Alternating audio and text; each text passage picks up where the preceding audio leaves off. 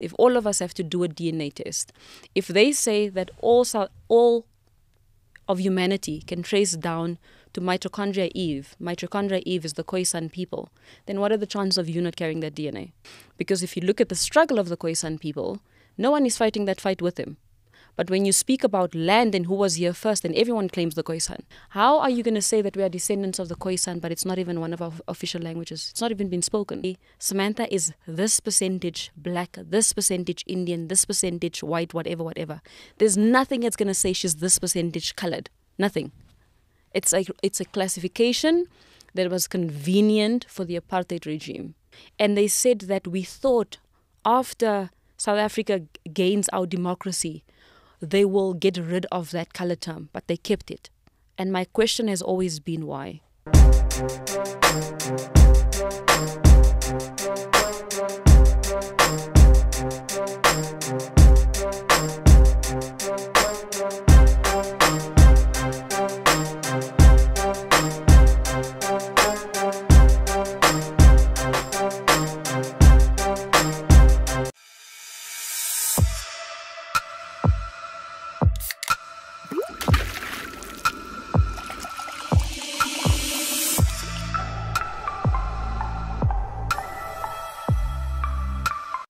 Blessed Good Friday, my brothers and sisters, hustlers and hustlets.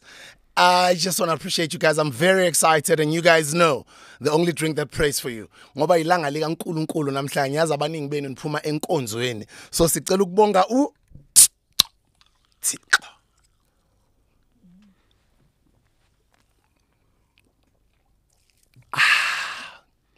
Guys, I've got some great news before I introduce my guest today. Reason why I'm so much on a high, I'm excited. It's because I've been off mainstream radio for about a decade, for 10 years. Started my entire career on community radio. I've done campus radio. I've done regional radio. I've done youth radio. I've done national radio. I've done PBS radio. I've done Ukhozi, YFM, Rise FM, Vuma FM, Voice of Tembisa. I've done UJFM. I've done Metro FM. I've done Massive Metro, my own radio station, homegrown radio where I train young talent, radio talent. And I'm excited because a lot of my students who graduated from our radio course during the lockdown are now all over the industry. I'm proud of all of you guys. I've been following you. I can't mention you by names because if I don't remember you, then you'll be mad at me. Why am I remembering Tato Immaculate? I'm proud of you. You're on Metro now. I'm proud of my sister, Faith Mangope. I'm so proud of you, everything you've achieved. I'm proud of Robert Boy. I'm proud of Justify, Justice. I'm proud of, there's so many of you guys. I can go on for the whole day, but the reason why I'm doing such a long intro is because I'm going back on radio this coming Monday. Yes, I'm back in mainstream radio. I'm back at the SABC. I'm back where I belong. I'm back where I grew up from, and I believe it's time to go serve my country. Just like if you've got skills of being an engineer, maybe you are running your own business, or you're a doctor, you're running your own practice. When your country calls on you, you gotta have to go and serve. So my country called on me, and just like last year, my brother Sizwe Dlomo, we're trending, you and I think you're saying something along the lines of Namanga nyayikhumbuli radio. To tell you the truth, my brother, I confess, bengikhumbulile radio, I missed it. That's why I'm going to eat up that microphone on Monday morning. What radio station it is, I don't know. Go search it on Twitter, go Google it, but you're going to wake up with me on Easter Monday. Today, it's Good Friday. For those who celebrated, I hope you guys are having good family lunch. I hope you enjoyed your time at church. Some of you guys who are from church, thank you to all those that are congratulating me on the comment section. A young person built her career in Johannesburg. TikTok came, YouTube, Instagram, all these social media platforms came in. They opened all of us up into the talent that South Africa has. And the person that I'm sitting with here today saw that opportunity of expressing themselves using social media. They are a creative entrepreneur, just like I am. I've been following their work. I've been following them on social media, and they're highly opinionated. They are smart. They're incredible. She's an academic, and she speaks her mind. Ladies and gentlemen, welcome Usis Samantha JANSEN to the Hustlers Corner. How are you doing? I'm very good, thank you, Sue. Thank you for inviting me. I'm excited to have you here, man. Thank you. Actually, I'm excited to be here. when we met downstairs, I thought we were meeting for the first time today. You were reminding me that we actually did an interview together in 2020. We did 2010 for the 2010 Was it 2010? 2010 for the 2010 World Cup. There was a show called Africa Facts, and I was the presenter, and I interviewed you one day around the 2010 World Cup. Wow. That's the first time I met you. And I remember I said to my sister, I've been invited to his Boo show. And I don't think he remembers that I interviewed him once because she was there. And I don't, hey? Can you imagine? And it's crazy because in my mind, I'm thinking you're probably 24 or 25. No. So if it's 2010 World Cup, clearly you were not 15. So clearly you're looking after yourself. Apparently. You look young. It's a compliment. Thank you. Thank you so much for visiting us. Maybe let's start there. What is Good Friday mean to you? Since today people are enjoying with their families, people are from church, and some people don't celebrate it for their own reasons. For me, Good Friday, and I think it's probably because it's such a tradition. Sorry to disturb you. Please come closer to the mic. Maybe you just shift your chair no close. Problem. Yeah. And just be comfortable. I got you. Thank you. For me, Good Friday is about family, you know. Today, we come together as a family. It's a very, I don't want to say colored thing, but it is, because I think people know us for pickled fish and hot cross buns, which is what we had, you know. But really, it is about celebrating, and I am a Christian. People don't know that because I don't speak about religion, and yeah, Jesus dying on the cross for us, and that's how I've always seen it, and it's something that we always celebrate. I'm glad you also celebrate Christmas. Obviously, you're Christian. I do. But what is also your understanding of other people who don't celebrate Good Friday? I don't have an opinion about other people who don't celebrate Good Friday. I don't. When it comes to any form of, I'm going to say, religious holidays or religion as a whole, I don't feel like I'm an expert in that. I believe there's a God and you will serve him in whichever manner is beneficial to you, and you find him. That's how I approach it. Yeah, same here. I also respect other people's religions, other people's beliefs, and everybody's got a right to believe in whatever they believe in. I am a child of God. I embrace God. I talk about God every day.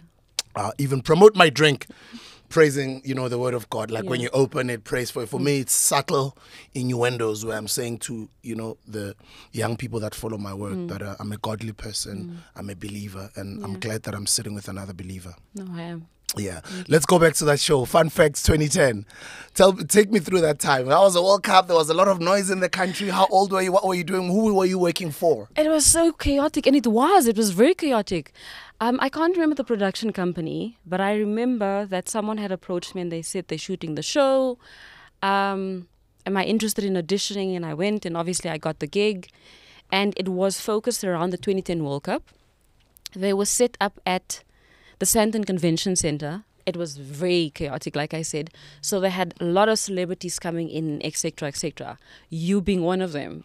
And they had secured that interview, and they're like, Sam, you're interviewing Spo. And you were so polite. You, of all the people, like I interviewed so many, and you were so calm, very polite, and yeah, it was a nice interview. It was really about South Africa hosting the 2010 World Cup. How do you feel about it? How will it benefit South Africa?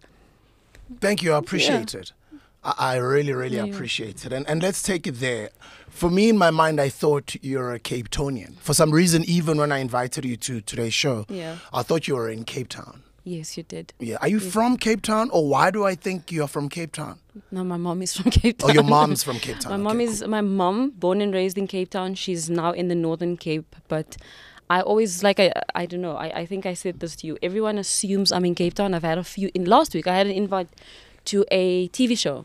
And they were like, hi, Samantha, we're shooting on this day. We'd like to have you on. We're speaking about the following. It's a live show. And I was like, yeah, sure, I'd love to do it. And they sent me the address, and it said Cape Town. And I'm like, I'm not in Cape Town. She's like, why did I think you're in Cape Town? I'm like, not all Coloureds are in Cape Town, eh? Like, we're kind of scattered. No. In my mind, it wasn't a stereotype. I don't know. Maybe it's, I don't know. But I love Cape Town, and I'm glad you are in Johannesburg. Were you born in Joburg? No, I was born in the Northwest. I'm originally from Potchefstroom. Okopoch. Promosa, Potchefstroom. Very few people know where Potch is. Yeah. I know a township called Kumo in Yes. Poch. I used to have a close friend, a little bit older than me. We went to varsity together. Shout out to Papillon Mutsonyane. Papillon Mutsonyane always had money. From when we were still struggling broke students, Papillon was already driving a VR6. When we graduated, Papillon himself was already a millionaire. I don't know where Papi is right now, but one of the coolest, smart dressers, amazing brothers that I've ever had. I miss you, Papi. Anybody that knows Papillon who grew up in Kumo, Potchefstroom, just give him a call and tell him Sbuda says hello on the podcast. His sister is Oslebo, Lebo Mutsonyane. So shout out to my brother. Poch, I know it very well, but it's on the outskirts of Johannesburg, like an hour away, right? Literally. It's about an hour, and it depends on how fast you drive, really. About an hour, 20 minutes max. But yeah, very close. And what did you study? So obviously went to school there, and then after my dad passed away, we moved to Johannesburg, and then finished school in Bosmont, and then I went to study through UNISA.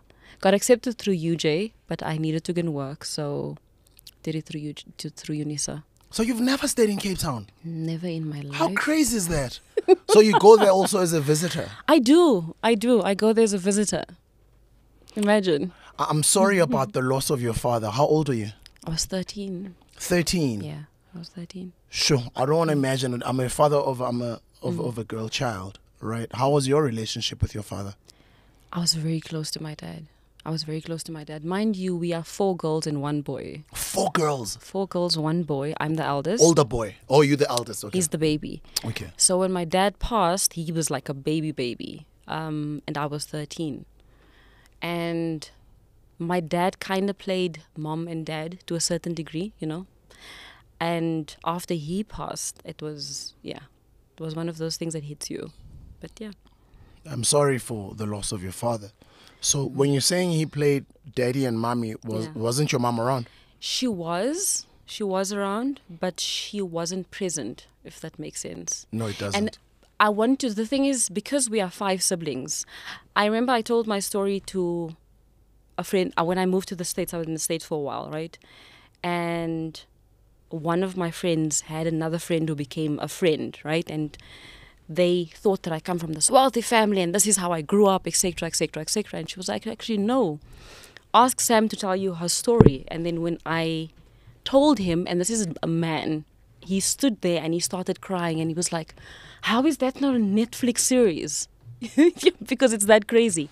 But because we are 5, I feel like it's not my place to always speak about something that they would not want to make public information, you know, with regards, especially to our relationship with my mom. So, yeah, but she wasn't very present. She's trying now. And I think it was very difficult for her after my father passed away.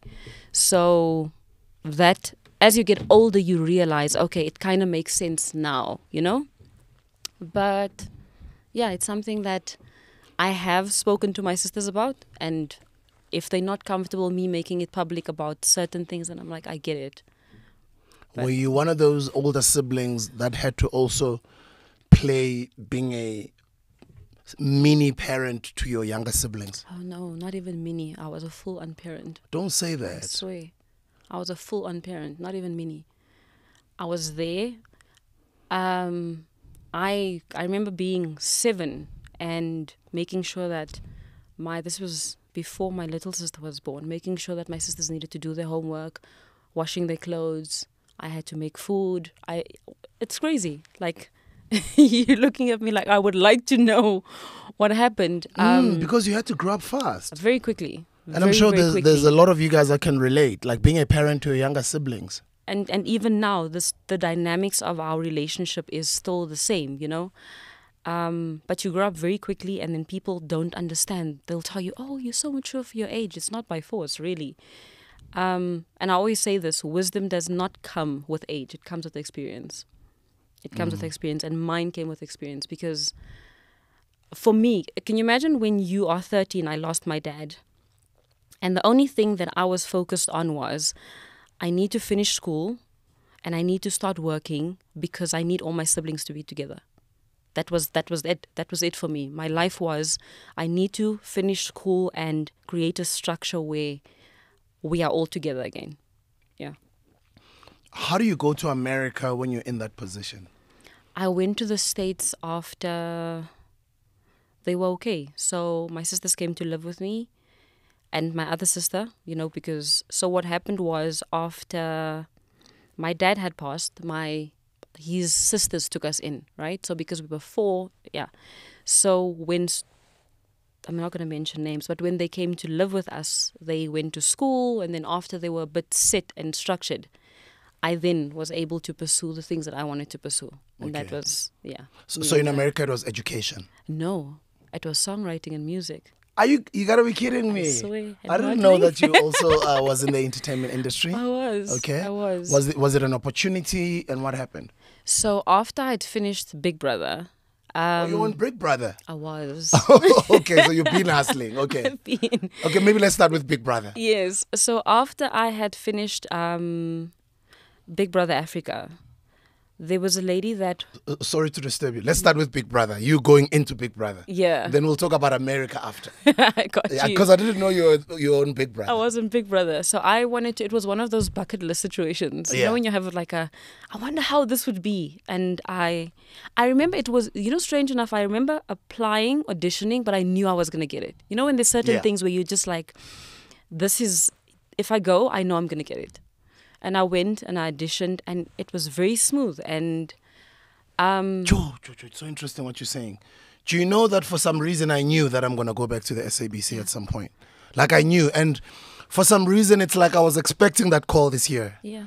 Because I was like, man, time is moving here. What's going on? Because I've been expecting the call. And I'd made it right with my mind that, you know what, I'm ready. I'm ready to go. So I've been building my company and I'm ready. So I know what you mean when you know you're going to get something. Yeah. So I've been expecting the call. And when it came, it's so interesting that I got a call from the same person that fired me.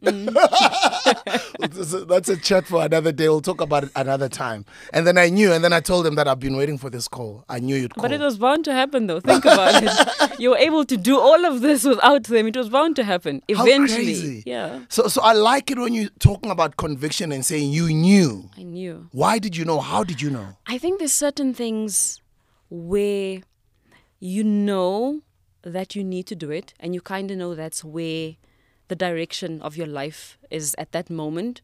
But sometimes we tend to self-sabotage, and that's why we don't always get to achieve certain things. For me, I don't know, and I wasn't even a Big Brother watcher. It wasn't something that I would say, oh, I know all the Big Brother contestants. No. I remember I saw it this one time and I was like, I love this concept. I need to do that. And when I was ready and I went to audition, I remember I told my sister, and here's the thing, the two finalists, the audition, and then the two top, they will choose one girl, one guy. Yeah. It was myself and my sister. They needed to decide between. How? I swear. So it was two girls? It was two girls. Okay. And the other girl was my sister. Yeah. But it was something that I just knew if I audition, everything was smooth. Everything. From the first audition, the second one, every single part of it, I knew that was that. And let's dwell there in that type of mindset, because sometimes when I speak to young people and I tell them about attracting things, they sort of don't understand it. How do you get in that mindset where you know that this is mine, I'm going to go through it? And you've just mentioned something now. You said smooth. Yeah. This is mine and it's going to be effortless. I'm not going to work too hard because I've already done the work. It'll just effortlessly happen and fit like a hand into a glove. Yeah. How do you get your mind in that space? And what happened? Because it doesn't mean like it's magic. It's not. It's not. It's really not magic. I think a lot of that, when people speak about manifestation, whether it's manifestation, whether it's God, whether it's the law of attraction, however you look at it.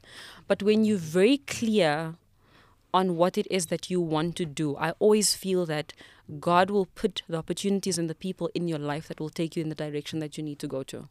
But you need to be intentional and you need to be clear. Because if you're not clear, then you will be presented with multiple opportunities and find yourself in a situation that you didn't initially want. So I always say, don't confuse God. If you confuse him, then he doesn't know what to do with you. And at that moment, it was something that I was clear on. I needed to take that path. I also knew that it wasn't about me winning. It was just me exploring that opportunity and seeing where it will take me. And how was the experience? It was amazing. I'm a bit of a weirdo in that sense. So for me, it was like, that was fun. You have no concept of time. You literally have no concept of time.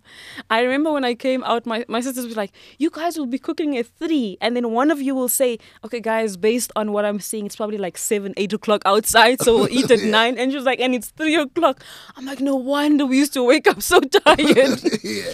Because you have no concept of time. You have no idea what's happening in the news. You have no idea. You just don't know what's happening, you know? And that part of just being completely cut off from society is what was intriguing to me. And then being put in a house with people that you've never met from different countries, different cultures, different languages as an experience. So you did a Mzansi one, or you did Big Brother Africa? Africa. Oh, you did Big Brother Africa. Big Brother Africa.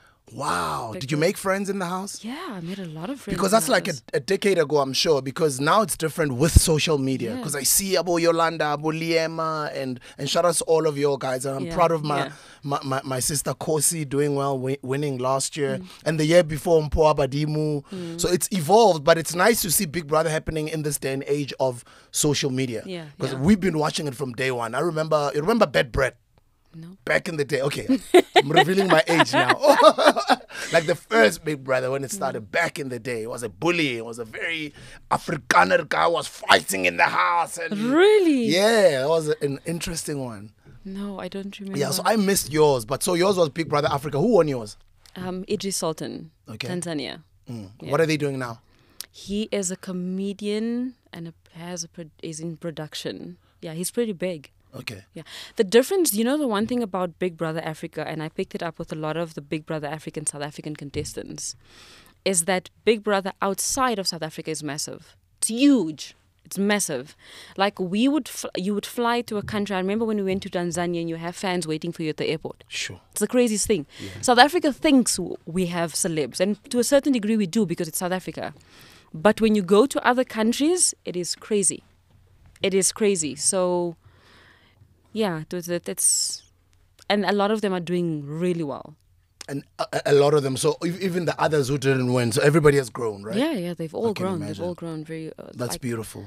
I remember there was, she was Nigerian. I consider her a friend. Her name was Lillian. She's an actor now.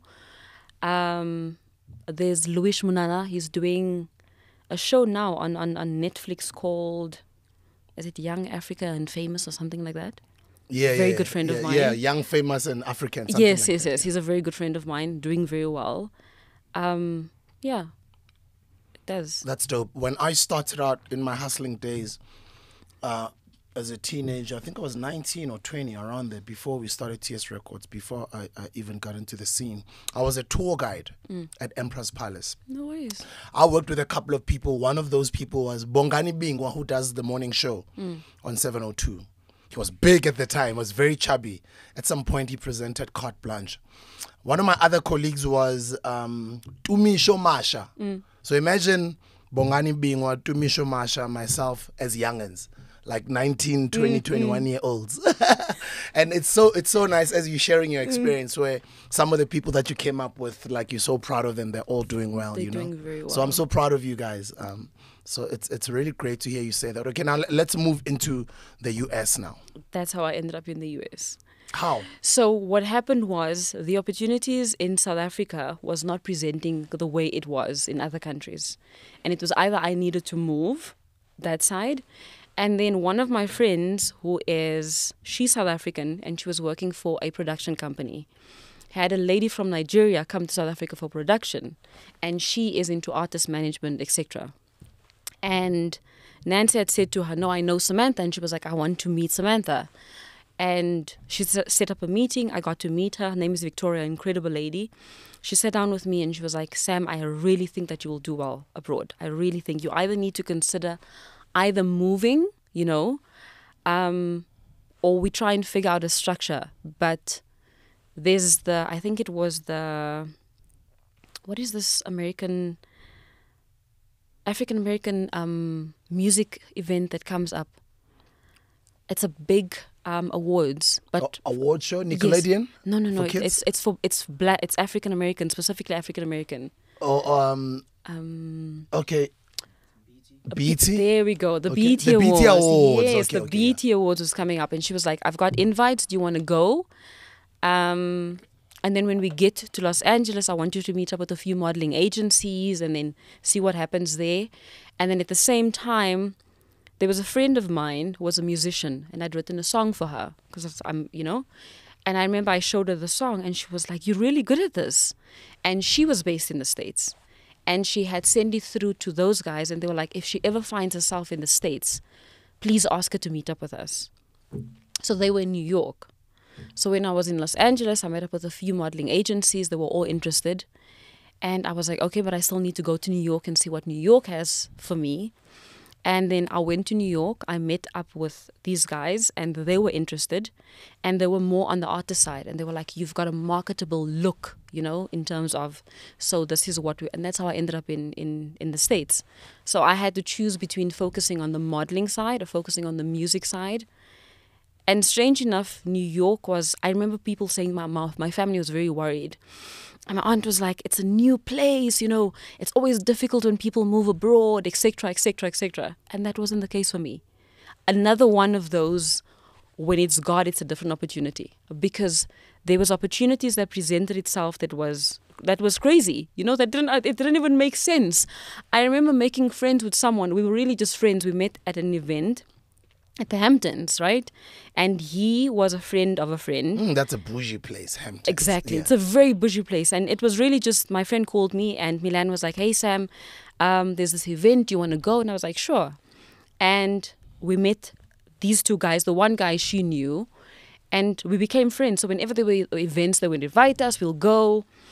And just to find out this person works for Rock Nation. It's like, what are the chances, you know? But... it was a very effortless thing. It was weird how my life in New York played out. If you look at One Oak, One Oak, the club, right? I remember myself and Milan we were like, we're just going to go for lunch. Who, Milan the model?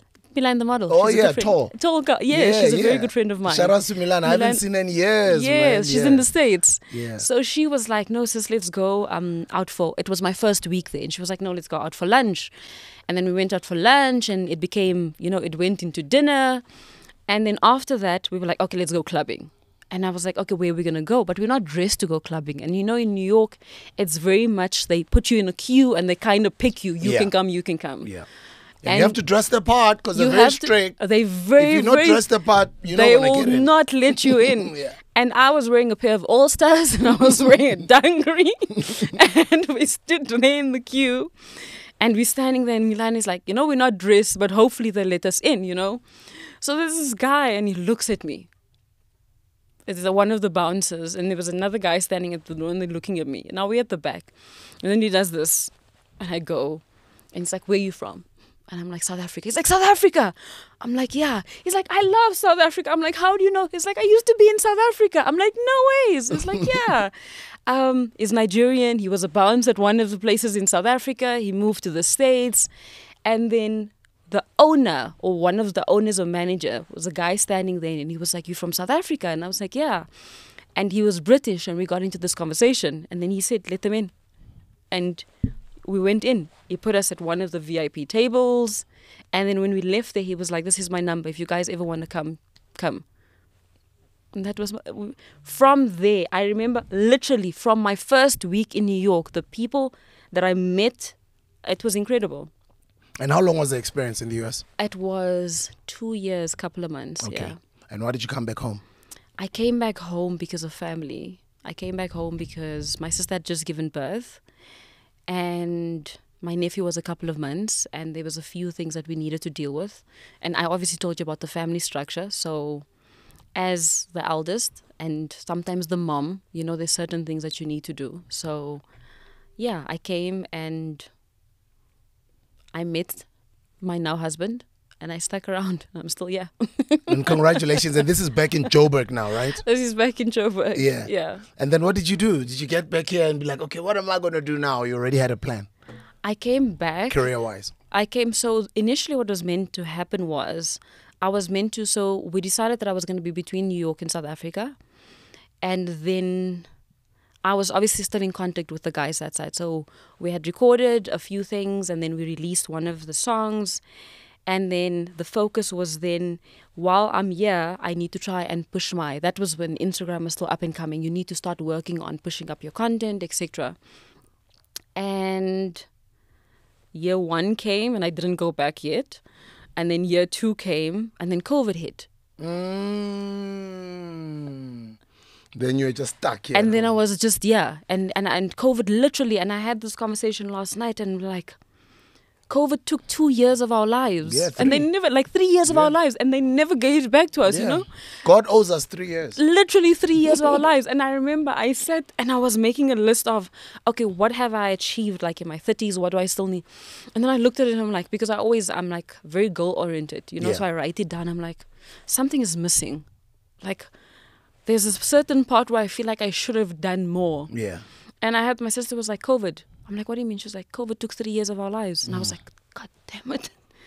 3 years that they never gave it back. It's never coming back, eh? It's never coming back. How crazy is it that there's still some people mentally, somehow, subconsciously still feel, or let me put it this way, they still can't drag themselves out of that COVID mentality. That's what it did for a lot of people. Yeah, but it was a very traumatic experience. I realized later that actually I was depressed. I can imagine. I was not aware. I write about it in my upcoming book, but I was depressed. And it would only make sense. Do you know how I realized? I remember we had a few friends come into SA, right? They came to visit and they called me up. They're like, Sam, we're in SA. This is just after we came out of lockdown, right? And they based in London. So they didn't really go into hard lockdowns the way we did.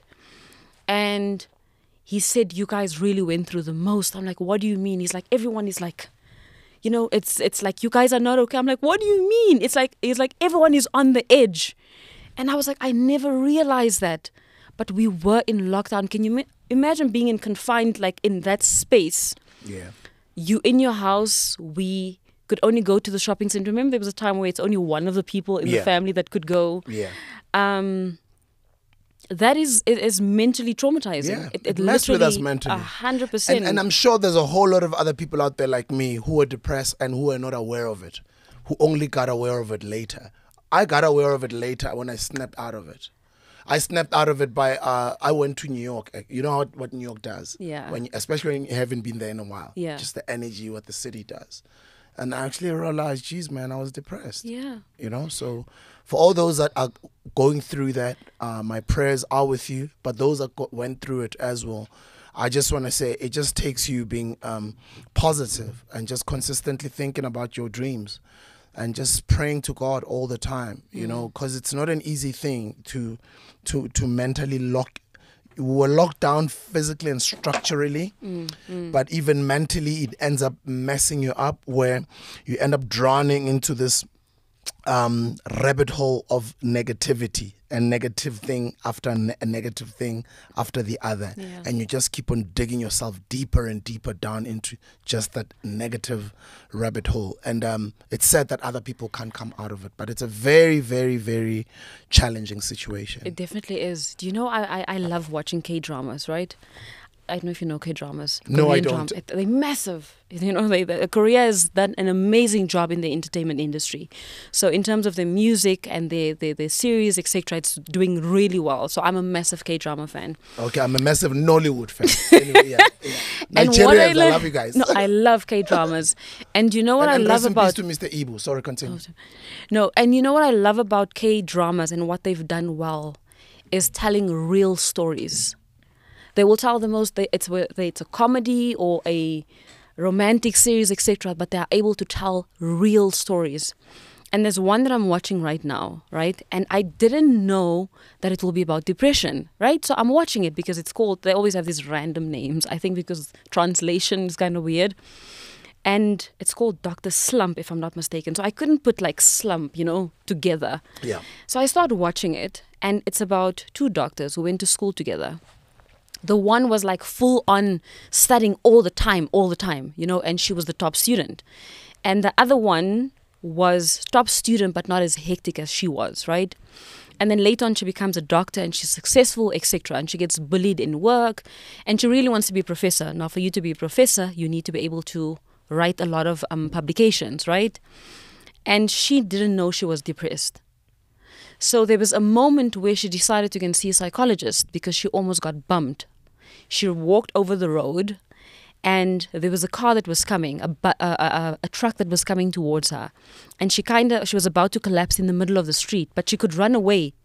And in that moment, she felt like, what would happen if I just die at this moment? And then she said it was that part that made her go and see a psychologist. And the psychologist said something about depression. She asked him, can I go back to work? Are you going to give me medication? Is life going to go on as normal? And he said, no.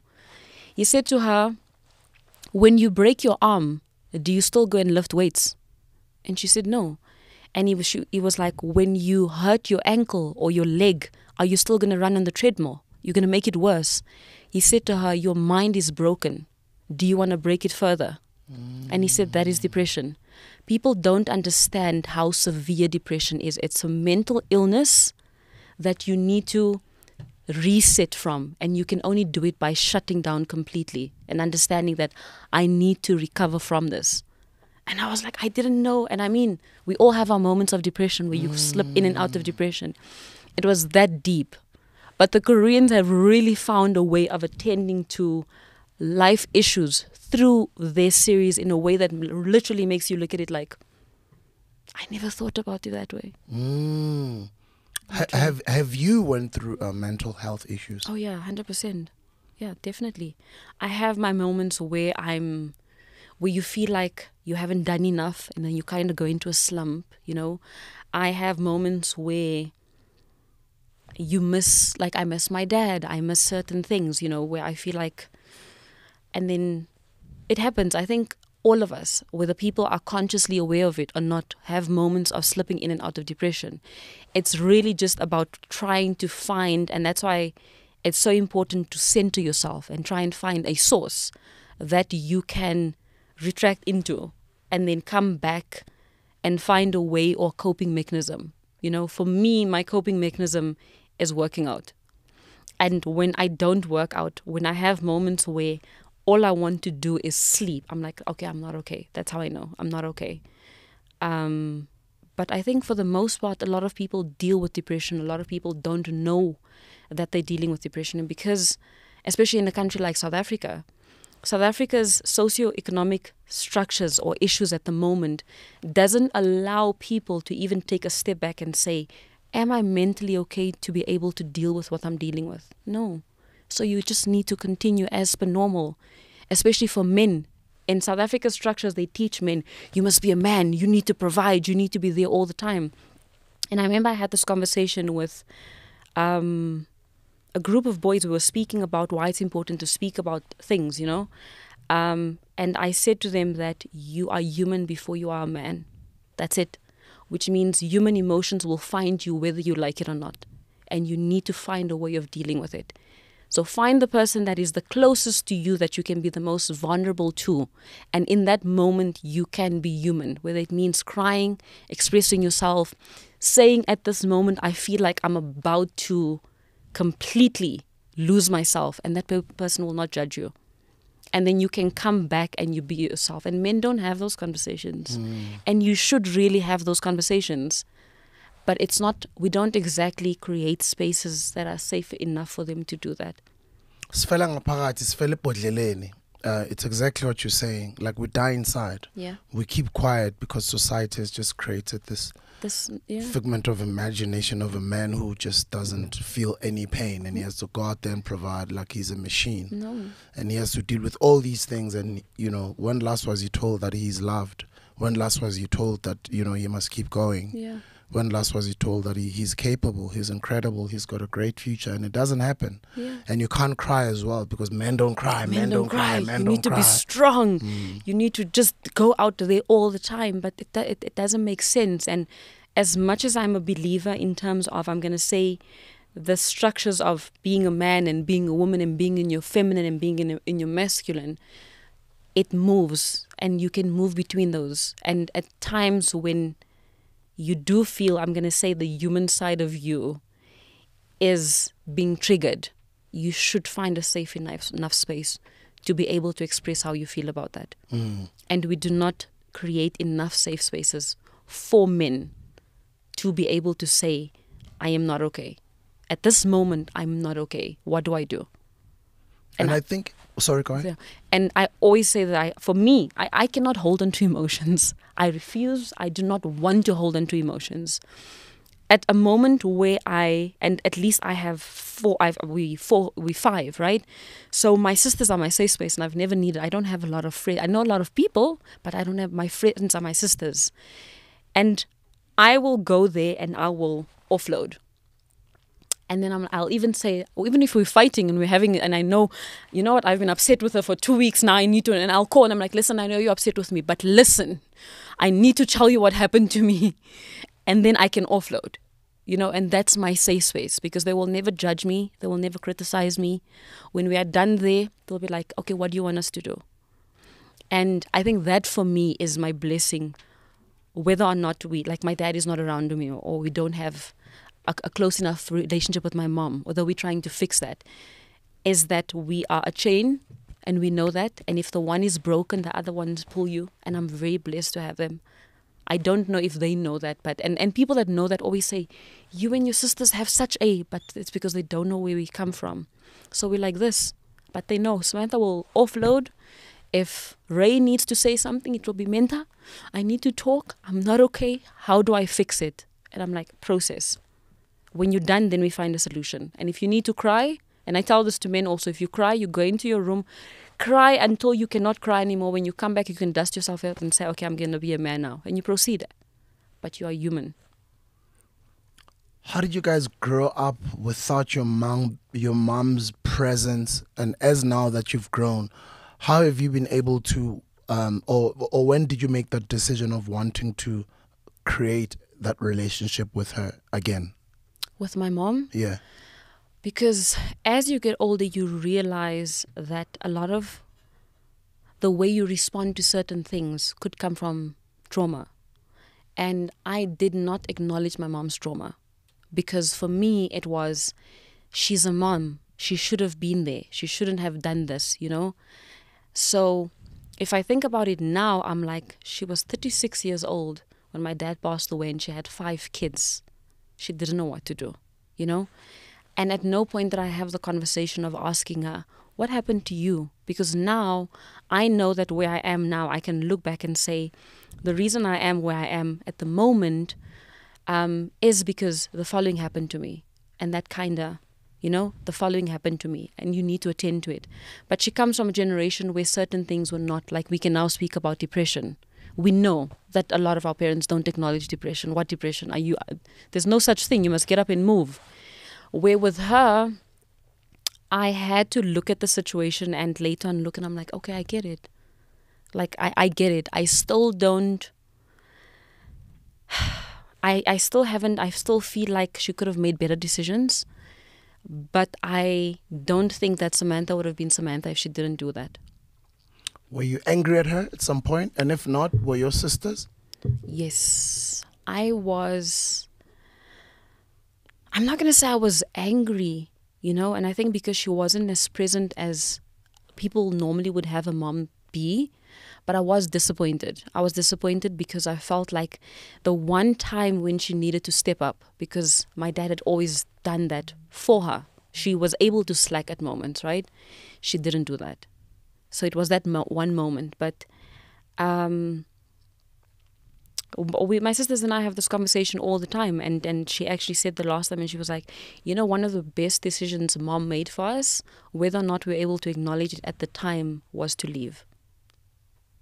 Was one of the best decisions. And now I can look at it and I'm like, thank you. And I remember I called her up a few months ago, and I think for her it was a shock. And I called her and I said to her, just, hi, mommy, how are you? You know? And she said, no, I'm fine, Menta. And I said, no, I needed to say sorry. I didn't understand, but I do, you know? And if at any point in time I was too hard on you, I want to apologize. But I need you to also do better. Not for me. I'm a bit grown now. But if you can do it for Renzo and you can do it for Ray, then I'm okay with that. Do you understand? So, and you make, oh, how you're really good at this. No wonder you're going back to radio, because these are things I would never speak about. Um, We have to inspire the people out. And thank you for, and thank you. I don't take this for granted. It's not Yeah. easy for us to tap into that space Yeah. and our pain and Yeah. what we've had to go through. But we do these things for our younger people out there, and people who are going through similar situations. Yeah. You're not alone. Guys, you're not alone at all. Yeah. You're not alone. Just always know that you're not alone. I know you're going through the most, but you're not alone. We all have stories, Yeah, it's true. We do. We all have stories. And yeah, we had that conversation, and she spoke about a lot of things, and that's how I was able to, you look at it and you're like, yeah, I get it, and I feel sorry for her. There's a lot of moments where I'm like, I feel sorry for her, and it's very sad that she wasn't able, because my aunts played a major role, right? She didn't have that. And they were also 5, and she was the eldest. So what are the chances? From being the eldest, looking after her own siblings, Yes. to her having 5 babies. And then she was like, I know me, I'm out. I'm out. This is not going to work for me. Shame. This is not going to work for me. And my aunt and them raised us. And now you look at it and I'm like, she actually made the best decision for us. Whether she thought it through, I don't know. If it was a conscious decision where she thought, okay, if I do the following, this will be in the best interest of my children, or whether it was a selfish decision. Because at that time, I thought it was very selfish.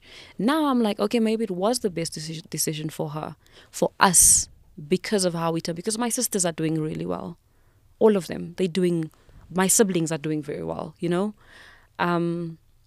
But it could have easily gone the other way. Easily gone the other way. Have your siblings forgiven her? Yes. She has a much better relationship with my younger siblings, because they do not remember a lot of the things, which is good, So they okay.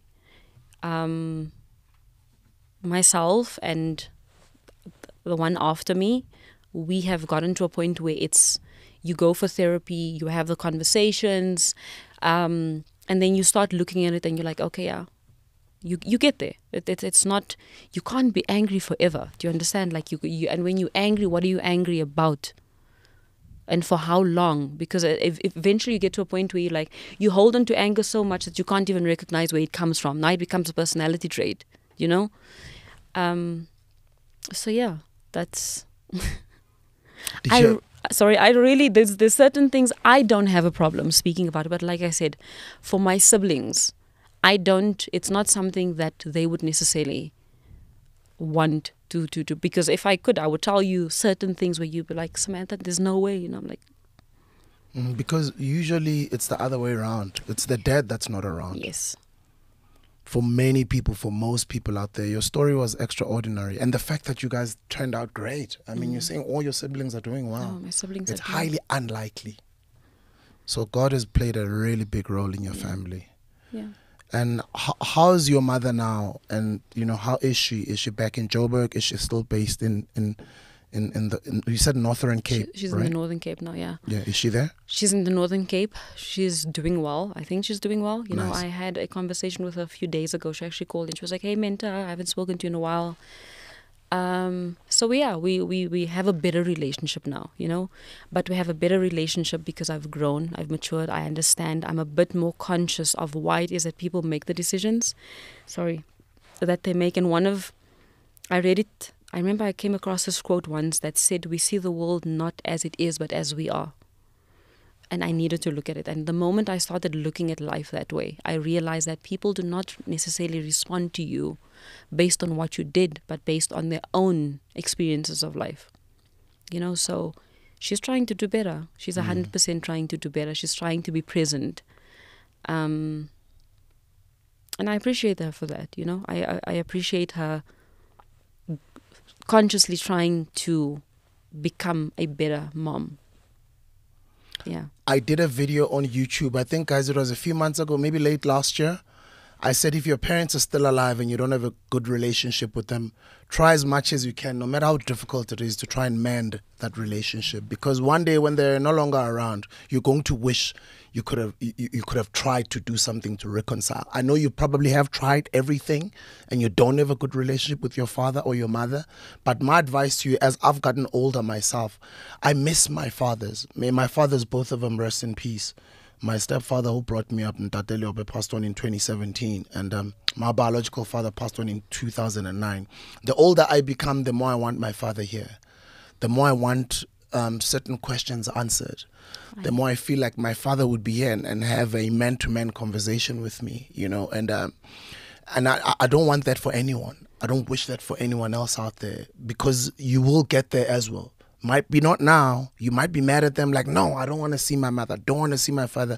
Try and go and mend the relationship with your father or your mother. And if you are the parent, and probably you've been a deadbeat dad for whatever reasons, maybe you were not given an opportunity to see your child. It's not your fault. Try everything. Try using the law if you have to. Sometimes try even sneaking into your daughter or your son's or your children's school, so you see your children, so even when they're older they can see at least dad put in an effort.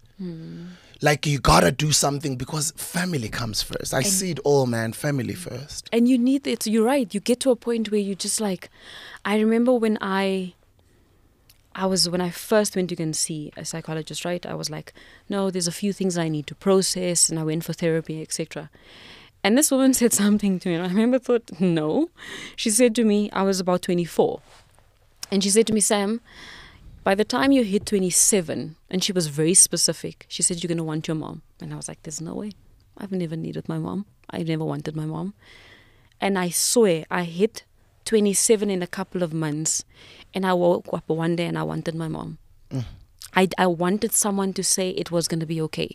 I wanted to go to, you know, they always say that if everything else fails and everything else falls apart, you want to go to a space that is the safest place for you. And that's your parents. And that's your parents. And I wanted her, you know, and I couldn't understand it. And she was so correct. And I'm very fortunate because I've had my aunts there, you know, who have played a very present role. My dad's elder sister raised us, right? So she became like a motherly figure to me. And she passed away in 2019. I'm sorry. And I remember, I've actually had I've lost a lot of people throughout my life, actually. And I remember so she was sick at the same time that my uncle was sick. So my uncle was her husband, so they were sick at the same time. She was in the hospital in Potchefstroom, and my uncle was in Johannesburg. So my family in Port were like, no, we'll attend to her, and then you attend to your uncle in Port, you know. So we go, you do the hospital visits, make sure he's okay and whatever. And the day before she passed, I remember my cousin and them called, and they said, Menta, I know you guys need to come to Porch, but this is in the evening. So now my sister and I are like, do we drive down like now, or do we do it in the morning, you know? And I kept on thinking, we should probably do it now, but it's like after 8 already. And we're like, okay, no, we'll do it in the morning. And then the morning, I got a phone call, and her number popped on my phone. And I remember I looked at it and I was like, oh, she's still okay. You know, because it's her number. And then the person on the other side was my cousin. And I'm going to cry. And she was like, hi, Menta. And I was like, hi, Kana. And she said, and I said, can I speak to my aunt? Let me speak to Jay. And she was like, Menta. And I'm like, I need to speak to Jay. And she was like, Menta. And then she was like, Jay passed away this morning. Yo. And the only thing, I wanted to hear her voice so badly. So I remember I went to my phone and I tried to file all the pictures of her. I needed to find videos. I sent messages to my families. I was like, please send me a video of her. I just want a video of her. I just want a video of her. I want to hear her voice. And I couldn't find a video. And then this one day I came across one video, and I still have that video, where it's my nephew and I in the back seat. My sister's driving, and we're driving from Port, and my aunt is in the front, and her and my sister are having a conversation. And they said something, and we were laughing. And my aunt was very, very funny. It was very, very funny. And She was speaking about my sister that owes her 10 rand, and now my sister wants to borrow another 10 rand. Because, you know, when you're driving from Port, you have these people selling things. And my sister wanted to buy something that was 10 rand. And she's like, no, fat, you're nog 10 rand van my af. That is one of my most prized possessions. That is one of my most prized possessions. I'm a very sentimental person. So 100% what you said now, we don't at that moment realize the important part that they play, you know. And yeah, if there's certain fathers where you just like, I would probably, there's a lot of stories that I used to work with a lot of orphanages, and I used to work with a lot of schools, you know, and you listen to a lot of stories where I'll be the first person to say, cut that person off. At this moment, you do not need a father that is mentally or sexually, etc., abusive, or a mother that does the same. I will do that. But eventually, as you grow and you are more understanding of life and what could have led to them being a specific way, your approach to them is different. So then you're right in saying that you then try and heal and try and mend a relationship as best you can in a manner that if they are not there anymore, it does not haunt you for the rest of your life. Yeah. I get you. My book is coming out in a couple of months' time. I went down through a library of my old pictures when I was a child. I can't find a picture of me and my dad. Oh, Samantha. You know, I don't have a picture with my dad, even a single video. Nothing. You know, I just have pictures of him in his 20s, good looking, he was a hunk, and all of that. But it's like, yo, like I don't even have like a video with my father. So that's why I'm saying these things, like record as many videos as you can, create as many memories as you can, travel, take them out for lunch, for whatever. Even if you don't have money, just visit them, just sit with them for 2-3 hours, just create as many memories as you can, because there's people like us who wish our parents were still around. And I'm just grateful for the fact that my mother is still alive, and I'm always grateful. I speak to my mother every day. I love you, Mom. I love my mom so much. And I'm saying this and seeing that you're being vulnerable, and you went all the way down there to share with me your story. That's why I'm also opening up, so you feel comfortable, that you don't feel you're exposed alone. I'm not afraid to share these stories, because I even write about them in the book. I just wish, even if just God can borrow me my dad for one day. Just one day. You know what I mean? Just one day. I hear you. You can just like, just can we make a list of everything you want. You know that there's something that I remember when my dad passed away, right? My aunt said something to me, and I actually gave her the same advice. One of my aunts recently, when her mom passed away, she said to me, I was 13, and mind you, my dad passed away a day before my birthday. So for the longest time, myself and birthdays were like, so she came to me because everyone knew I was very close to my father, right? And she came to me and she said to me, Sam, everything that your dad needed to teach you to take you through life, he has taught you. And best believe you have been equipped to attend to life. And I was 13 and I was thinking, this auntie, like, what does she mean, you know? And I look at myself now, and a lot of who I have become is because of things that my father said to me. One of the lessons that have stuck to me, and I couldn't understand it then, he constantly used to say, you are not superior or inferior to anyone. Anyone. So you treat people equally and fairly at all times, right? That was one. He said, you should always, because remember we were 4 girls first before my little brother, you should always, as a woman, be more than just a face. Always. So you read and you equip yourself, and if you don't know, you ask. And even if you need to look stupid for that moment, you are not stupid, you are ignorant. And there's a difference between ignorance and stupidity. Ignorance is I don't know, but I will learn. And that's how I've approached my life. So people always say, how do you know these things? I grew up with a father that said, read the newspaper. You'll say to my sisters, you read that, lees.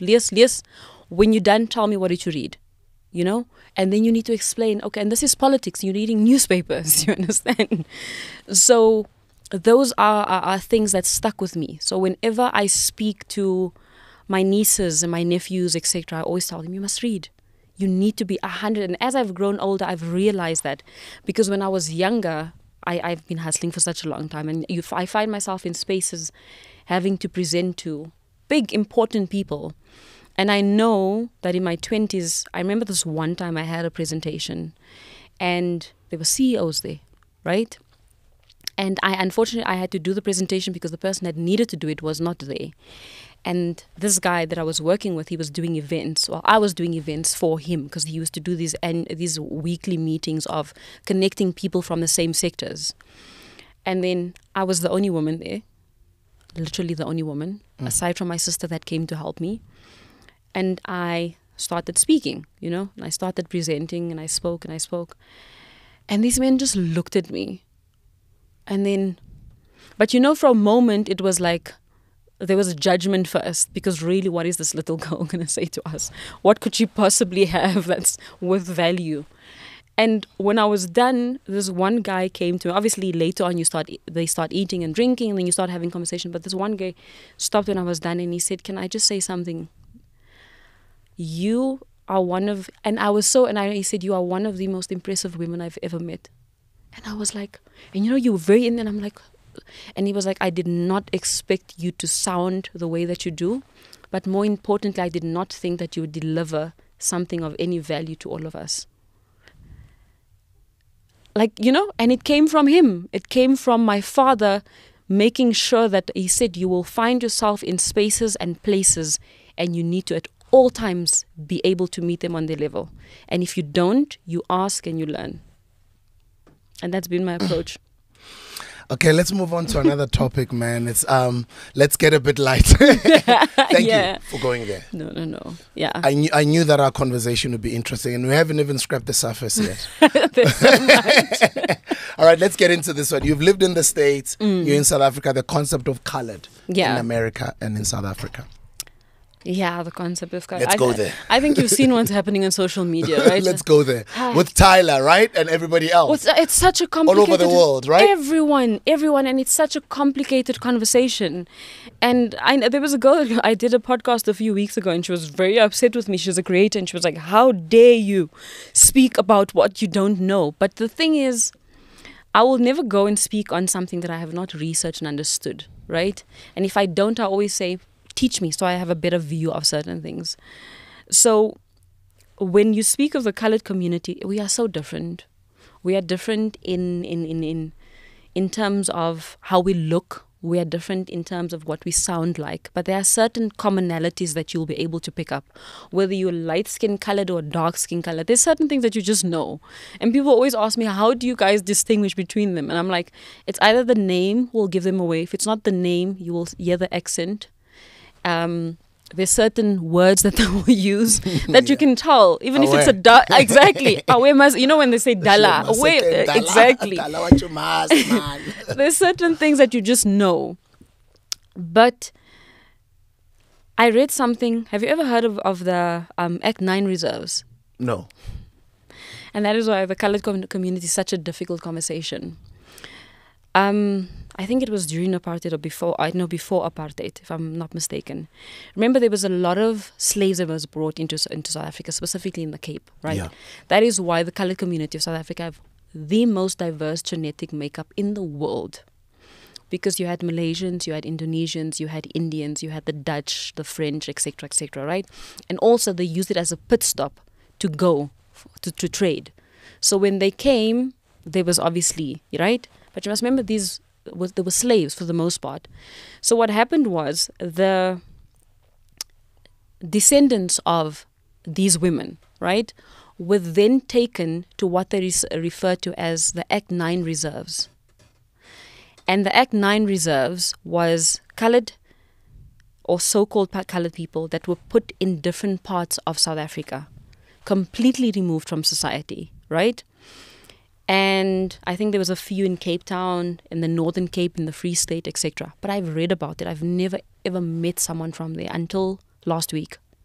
So I don't know if you know Bianca. Bianca is a content creator, white lady. She speaks about unlearning apartheid ideologies. She calls out racism, discrimination. Great content creator, right? And they were having a conversation around white South Africans. And it was, you want to hear what happened between in the white community. And they were basically calling out white people in certain parts. And then I went into this live and I'm listening. And then I obviously went on. And I just wanted to say thank you. I said thank you for having these conversations, and for consciously trying to unlearn it. And this one lady came on. Her name was Dionne. And she spoke about being from one of the Act 9 reserves. And she actually said that she didn't know that what white people and black people looked like until she needed to move out of the reserves to go and study. She had seen them on TV, but she had never met a black person or a white South African. Sure. They are still there. That's why the more you learn about the colored community, the more I realize there's certain things that you cannot touch on. And there's certain things. That's why when I used to be very against, I'll be like, do you know what? They should really just remove that color term. They should remove the color term. But then you read things where they say that the colored community, those reserves, do you know how they split them?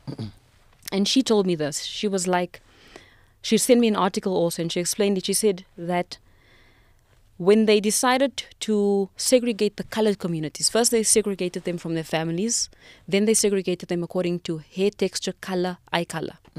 So now it was, you've got blue eyes, you go there.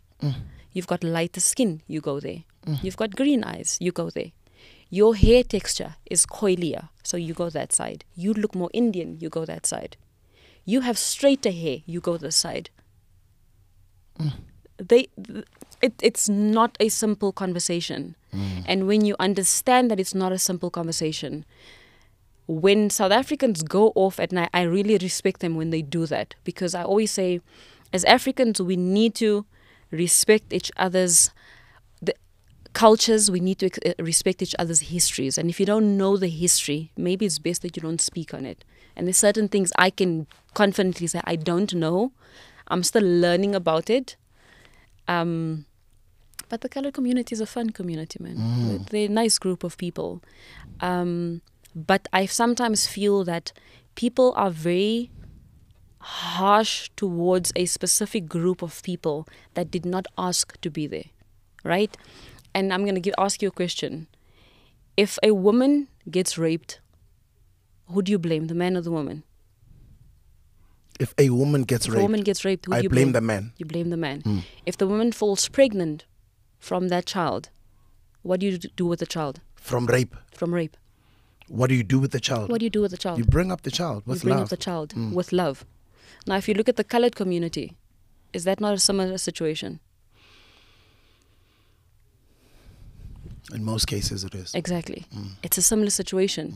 But yet the approach to the colored community is almost, they have chosen. And yes, we can now consciously unlearn a lot of things.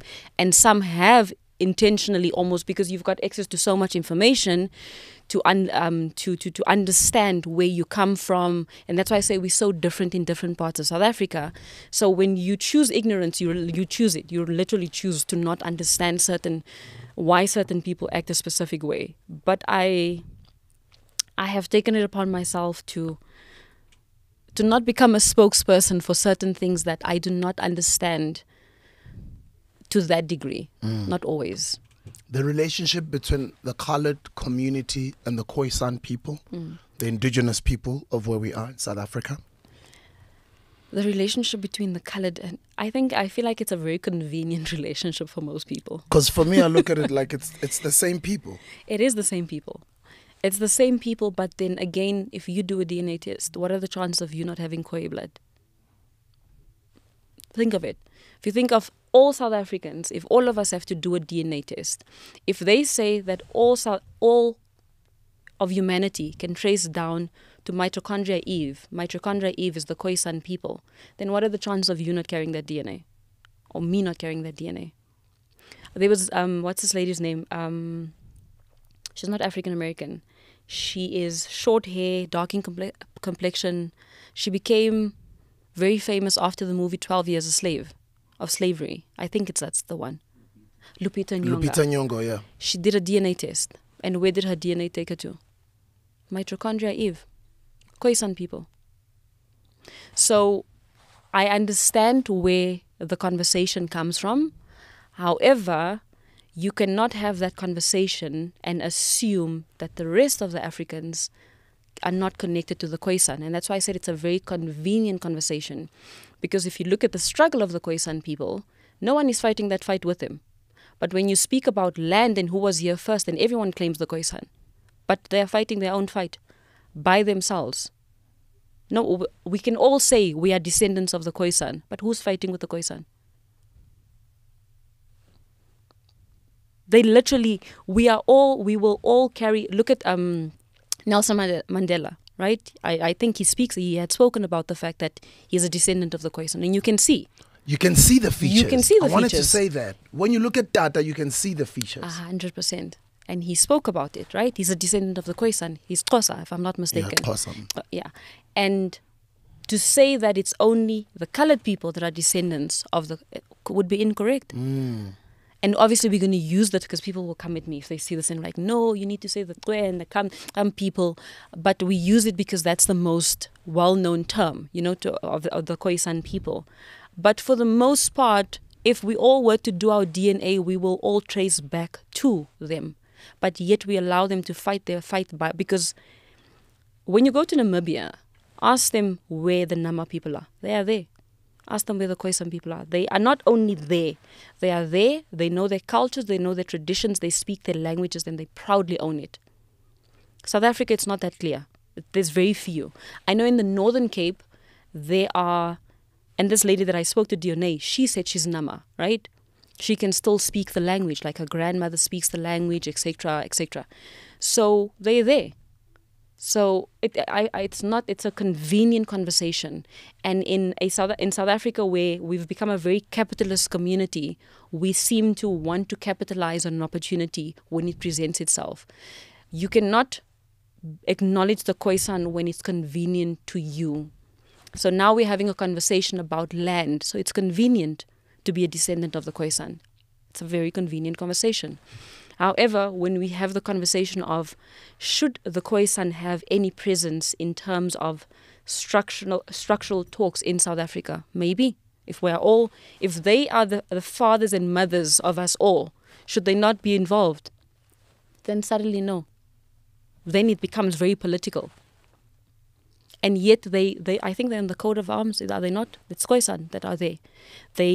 There's a conversation of Thabo Mbeki when he spoke with a group, I think it was Khoisan leaders, about how they went about putting together, what was it? I can't remember what he was speaking about, but he consulted with a few of them and they said the best people to speak to will be the Nama people from Namibia because they know the culture and the language better, And he speaks about understanding where we come from, and to a certain degree, we all will trace back to that. So we dismiss everything else, but we don't acknowledge the one thing about them, which is that these people are being... How are you going to say that we are descendants of the Khoisan, but it's not even one of our official languages? It's not even been spoken. There has never been a conversation about should the Nama language be an official language that should be taught in the schools if we acknowledge that we are descendants of the Khoisan people. Should we not respect them at least to a specific degree to acknowledge that part of us? No, we don't have that conversation. But if we have the conversation of who was here for the land, then we are all there. We are present. So it's very political. It's very beneficial when it suits us to have that conversation. And it's not just the colored people. It's South Africa as a whole. We don't have the conversation about the Khoisan people, their presence in South Africa, whether or not they get acknowledged, why they do not get acknowledged. When you were growing up, you were saying earlier on in the beginning of the interview that, some of your friends in the past have mentioned things like your life should be a docu-series yes. or a movie on Netflix. Were you brought up under... And I understand that, your dad passed on at an early age and your mom's wasn't around. What is your idea of people culturally slaughtering or following their culture What was your culture and what is your experience as far as that's concerned? Why am I saying that? I'm including that on the colored people conversation. For me, it was and I think you when you go to different provinces, go to the colored communities, and you'll see how close we are to, in terms of traditions, to Black South Africa. Do you understand? And that's why for me, I always say this, and I always, please don't come for me, guys. It's for me. I am Black by race and colored by culture. I own it. It's me. I'm not putting it on other people. They can take it whichever way they want to. And the reason I'm able to say that is when you go to Potchefstroom, if you go to Promosa, you will see that we never knew that there was a separation between colored and black. We really just thought we were one people, right? So it was only when we came to Joburg where you realize there's a clear separation in terms of this is the colored community, this is whoever, etc.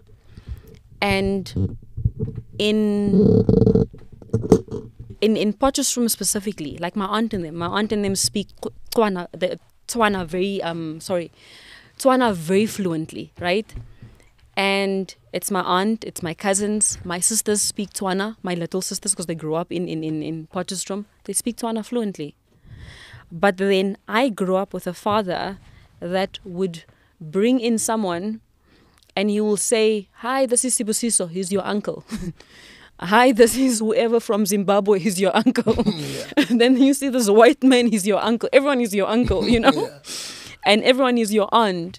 And that's also whether you are not superior nor inferior. You treat everyone equally. But there are certain colored communities in South Africa that have found a way to integrate, right? And hence they cannot see a separation or distinction between themselves and the black community unless you tell them to. Unless you tell them, they don't know. And my sister and I always speak about, so there was this one of our friends, right? In Portuguese, his name was Vusi. Now, I mean, Vusi is clearly a vernac. It's a vernac name. It's like, but it did not hit me for a second that Vusi is classified black and I am colored. Yeah. Like, what do you mean this is?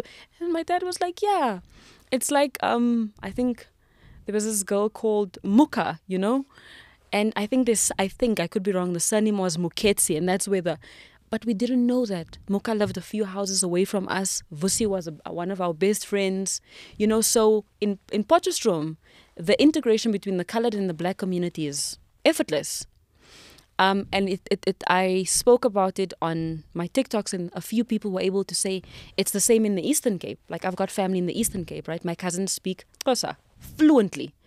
Light in complexion, straight, curly hair, fluently. For them, it's like, no, but like we're the same people. Cape Town, it's a very different situation. It's a very different situation. Again, something I've decided not to speak about because the more I read about it, the more I realize not my place. Until they decide to consciously read and have an understanding of certain things, they will approach it in a different manner. I have a Tswana background, right? My dad comes from a very diverse group of family members. My mother, my dad made sure that we knew that we've got black family members, that we've got colored, so-called colored, we've got Indian family members. From my mom's side, I found out recently that my mom's, I think her great-grandmother is white. And I'm like, what do you mean? You know? And she was like, yeah. And obviously I found out recently because I told you about the relationship, you know, and my sister wanted to know. So Raya was like, Sam, I've always thought, because one of my sisters, I was living in Dubai. She moved to Dubai, was working there, and people thought she was Emirati. And she was able to blend in so well. And she was like, I need to know what our genetic is, like what is our DNA. And I obviously asked my mom. And she had to break it down. And she was like, no, your grandmother, this is this race. Your aunt, was this. Your grandfather. Like my grandfather, my mom's dad is Indian from India. So you are a true definition of a rainbow child. Exactly. Yeah. Literally. My mom's dad, Indian. So I've been very fortunate. and very blessed to have grown up in a community where there has not been a separation, because it has allowed me to approach my life in a manner that has been inclusive of everyone, right? And not think that there is a hierarchy to a specific racial group. And remember, with the colored community, it is a classification. They don't want to have that conversation. It is a classification. There is no DNA for colored. If I do a DNA test, they're going to say Samantha is this percentage black, this percentage Indian, this percentage white, whatever, whatever. There's nothing that's going to say she's this percentage colored. Nothing.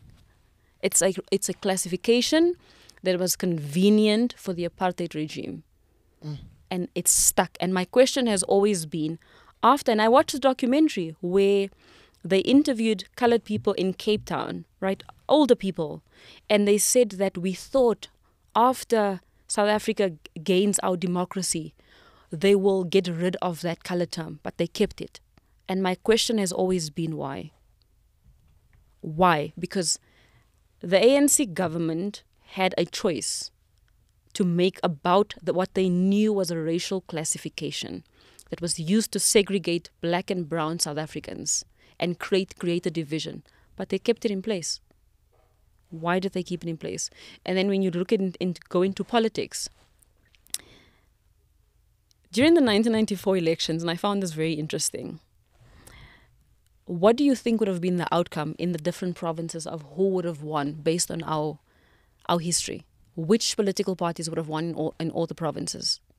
At that time? At the time, 1994, yes. ANC.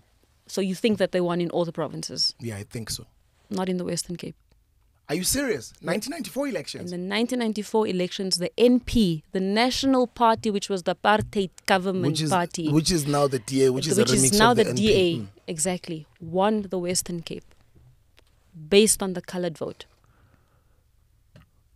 So a lot of the colored people voted for the NP at that time? Yes, because they thought that they would be the best to lead, and they did not see how the black regime would be able to lead them. And if you look at Cape Town or the Western Cape right now, you still see a lot of it has moved over. You know, it's a very generational thing. It has spilled over. It has spilled over. It's 100% spilled over. But I remember I read it and I was like, in 1994. Because I would have thought it happened a few elections after. 1994 elections. What do you say to people who say, obviously it was imposed on us. Yes. You know, we didn't do it to ourselves.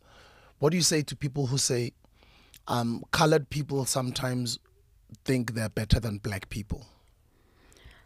I will say... Or they feel maybe they're closer to white people. I think it's, again, it comes down to grooming. And then I think it brings in that conversation of light skin privilege as well, right? Yes, it comes into... It's what's the most beneficial for you in a society that has been groomed to assume that your proximity to whiteness will be more beneficial to you, which unfortunately we have seen is true. It is true. We do treat people of a lighter skin tone, a specific hair texture, a specific way. And if an individual realizes that my proximity to whiteness and me embracing it is the most beneficial to me, they hold on to that. And they will fight it, right?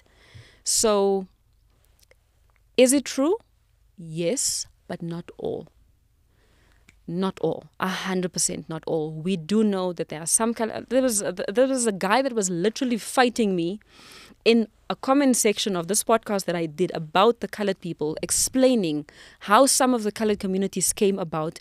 And he was literally arguing that he does not have African. He just needed us to know that he's got no African blood in him. But he's colored. That's it. He's colored. And I'm like, are you? And you know, obviously people engage him as well. They're like, are you listening to yourself? It's like, yeah, but she's not being truthful because it's not all of us. And she's basically making it sound like... She's making it sound like some of our grandmothers did not choose interracial relationships. And I didn't say that. You know, I said some. But when you are a slave, how much choice do you have? None. Do you understand? If you are literally Really? So I was like, my friend, you are literally fighting just for us to say, okay, you do not have any black in you. If it makes you feel, Yeah, then by just all leave means, it. 100%. It's okay. Myself, I can speak for me. And what I know is that a lot of colored people do have black DNA, right? It's obvious. I mean, you can see. Some people think I'm Tswana. People look at me like, you look like you could be Khoi. And I'm like, yes, I know. I really need to check this out, so I can flaunt it and let people know. But there's a lot of people that don't want to. They don't want to acknowledge it, and it comes down to having to unlearn certain things, but also understanding that we live in a society that has been created where our proximity to whiteness is more respected, and that is why people bleach, that is why people straighten their hair, that is why people dye their hair blonde, etc. And I'm not saying if for everyone it's because they want to, but you do know that if I am of a specific skin tone, I will be treated differently. If I am of a specific racial group, I will be, And in South Africa, if you look at the apartheid system, the hierarchy, there was a hierarchy. They had categorized us into what benefits will apply to specific racial groups, and people have hung on to that. I don't know how it benefits them now. Really, I wish they could tell me how it benefits them now. But the one thing I'm very concerned about in South Africa, and I remember I read this when I saw it in the Unemployment Equity Amendment Act. Remember there was a whole discussion last year about colored people will not be employed, what are our stories? And I read the act and I needed to understand where it came from, to see what it means. And obviously, a lot of it was taken out of context against the Democratic Alliance doing what was best for them, and it misinterpreted it. But there was something that stood out. It said African, colored, Indian, Asian, right? Which fell under BE, and they needed to create a system that allows for inclusion of everyone. My concern was that colored people were separated from black. It wasn't colored African or African coloreds. It was colored. And in a few years' time, in about 10, 20, 30 years' time, that very same community will have to claw their way out to be recognized as black in South Africa. And the cycle will continue And to the their cycle children. will continue. That's why it's important, the decisions that we make now. We're going into the elections now. You spoke about 1994. How does the Cape Town vote look like in the 2024 elections? Cape Town. Cape Town. Everyone is gunning for Cape Town. Literally everyone is gunning for Cape Town. And with that being said, I also would like to hear your thoughts on Cape independence. Cape So we do know that the DA will have lost a lot of votes in Cape Town. Whether or not they like it, it's a reality. It's happened. The NCC have actually garnered a lot of voters and membership in Western Cape, and I always feel like they should. They 100% should. And not only in the Western Cape, in the whole of South Africa.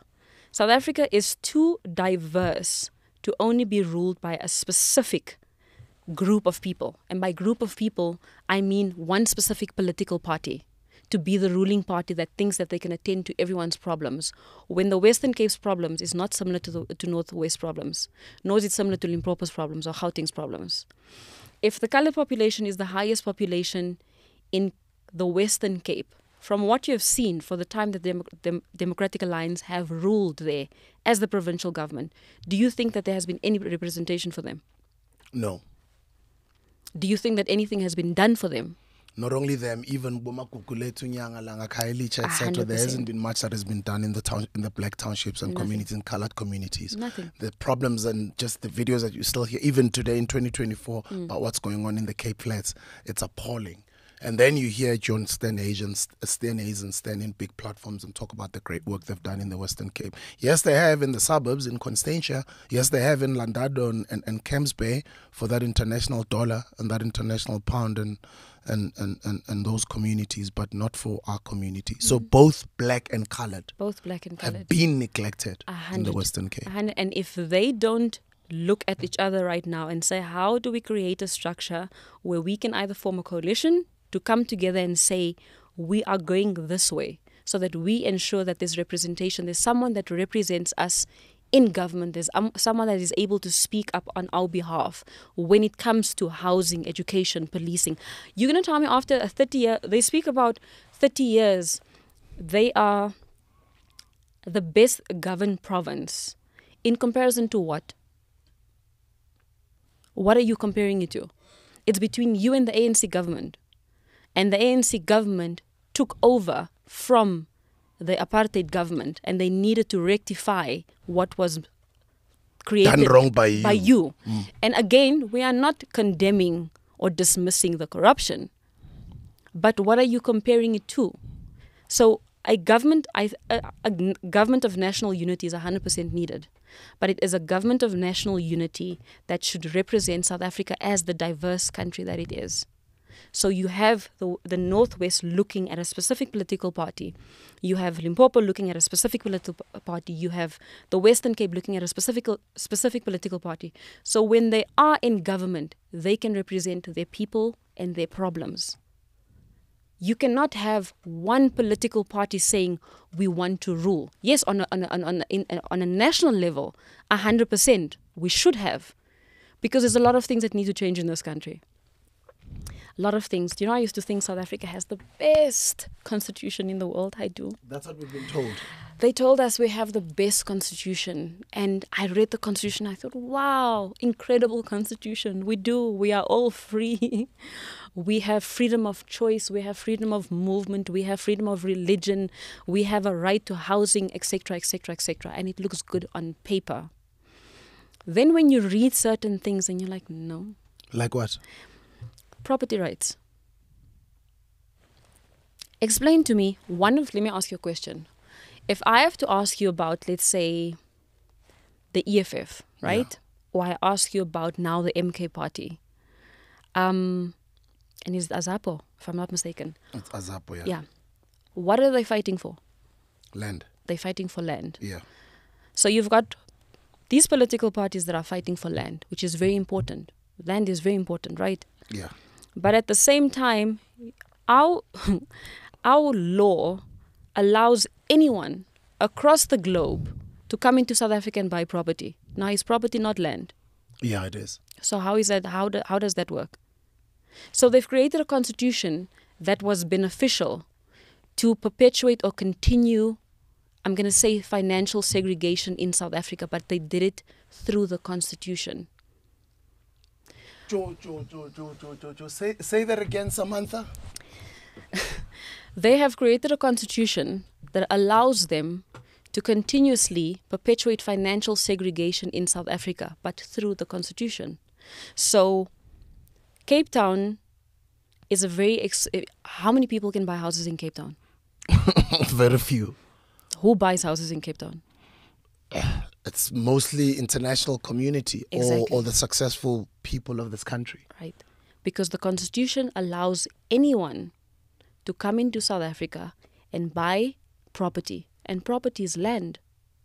So now you've got the EFF, you've got Mkhonto Wesizwe, you've got Azapo fighting for land, but at the same time you've got a constitution that allows anyone to come in and buy the very land that you're speaking about. And buy it at next to nothing with their euros, dollars and pounds. Exactly. You've got people that have 1,000 hectares of land. What are you doing with 1,000 hectares of land? But they come in and they buy, and they buy, and they buy. And then on the one side we're saying land expropriation. And on the other side, they come in and they buy the land, and then they can present you with the very same title deeds that they are going after a lot of the farmers that cannot present the title deeds, but these people will be able to present you with a title deed, and then what? So you think the DA, and I would have loved for us to extend on that issue of land. It's just for the sake of time and some other topics that I would like to cover. Maybe let's move on. Let's still talk about the 2024 elections. And the outcome in the Western Cape. Do you think the DA will perform at its worst than all the other elections ever, this election in the Western Cape? I think they should, based on what has happened. And if they don't, then you 100% know that those elections are rigged. And if they do, who do you think their votes are going to go to? Let me not say their votes. Let me say, who do you think it will come from? Yeah. So there's something that I read. I don't know if I think you saw, where during COVID, there was a group of Europeans that came into South Africa, right? Or before COVID or something. And because you can buy land in South Africa, you own property. And depending on the amount of money you bring into the country, you can get citizenship, right? So there was a case where they were speaking about dual citizenship, who can vote, etc., etc., etc., right? And I remember I was like, maybe I'm being a bit paranoid, but could it be that because remember, the DA have intentionally promoted Cape Town as now recently a digital nomad city, right? They've intentionally promoted it across the globe for people to come into Cape Town, but they promote it to a specific group of people. Now, if you have enough money and you can get your citizenship, then you have someone like Phil Craig saying, I've now started a referendum party and I want Cape Town. On which basis? He's got citizenship because he's got money. So he can vote. So he can vote. Because how did he register a party? So my point is that we could be shocked and we'll have people voting there. And we don't know where the votes came from. But if you look at the numbers will then need to align. If you look at the demographics, they will say, this is the amount of people that have registered, this is the amount of people that are South African, etc., etc., etc. So the majority of the voters, if it comes from the colored people, I don't know. If it comes from black people, I don't know. It clearly means that if that is the case, then I'm telling you now that our country suffers from Stockholm Syndrome. Because how are you going to vote for the very same people that have shown you over a specific period of time that their interest is not for you?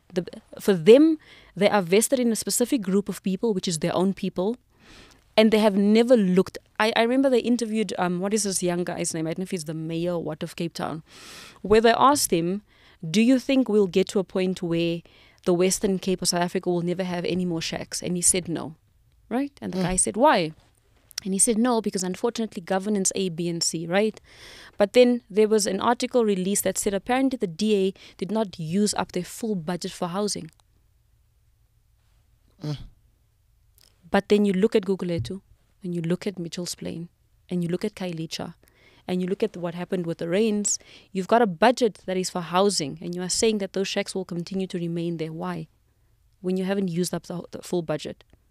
So it's very intentional. A lot of the things that happen in South Africa is very structured, and it's very intentional. I don't know if you read the bill where it was submitted in the US Congress. Didn't read it. You're looking at me like. Which bill is that? So there was a bill, it was called, some H something bill that was submitted. Okay. But in Congress, where the US would like to review their relations with South Africa. No, I heard about it. The issue that just came out now after we took Israel to the ICJ. Oh, yes, but did you read the full bill? No, I haven't. I didn't read it, but what I heard for me, at the back of my mind, I just thought, okay, now we're about to suffer the consequences. So I read the full bill. So initially they said it's because it's the ICJ case because South Africa has now... No. So I went and I read the bill. And I read the bill again. So it starts off by saying that they are submitting this bill to Congress so that the US can review the bilateral agreement, not with South Africa. They say the ANC government. ANC, right? So it's an organization. Because the ANC government have not complied to or have not, whatever the agreement was, we don't know what the agreement was, since 1994, since the beginning of the agreement, the ANC government have continuously gone against what they have decided on or agreed upon, right?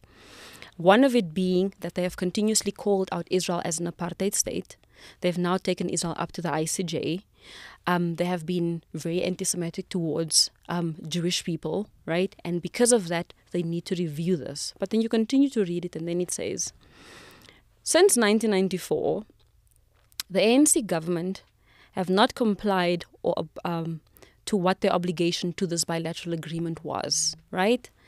And they have now aligned themselves to countries that the US are not allies too, specifically Russia and China, right?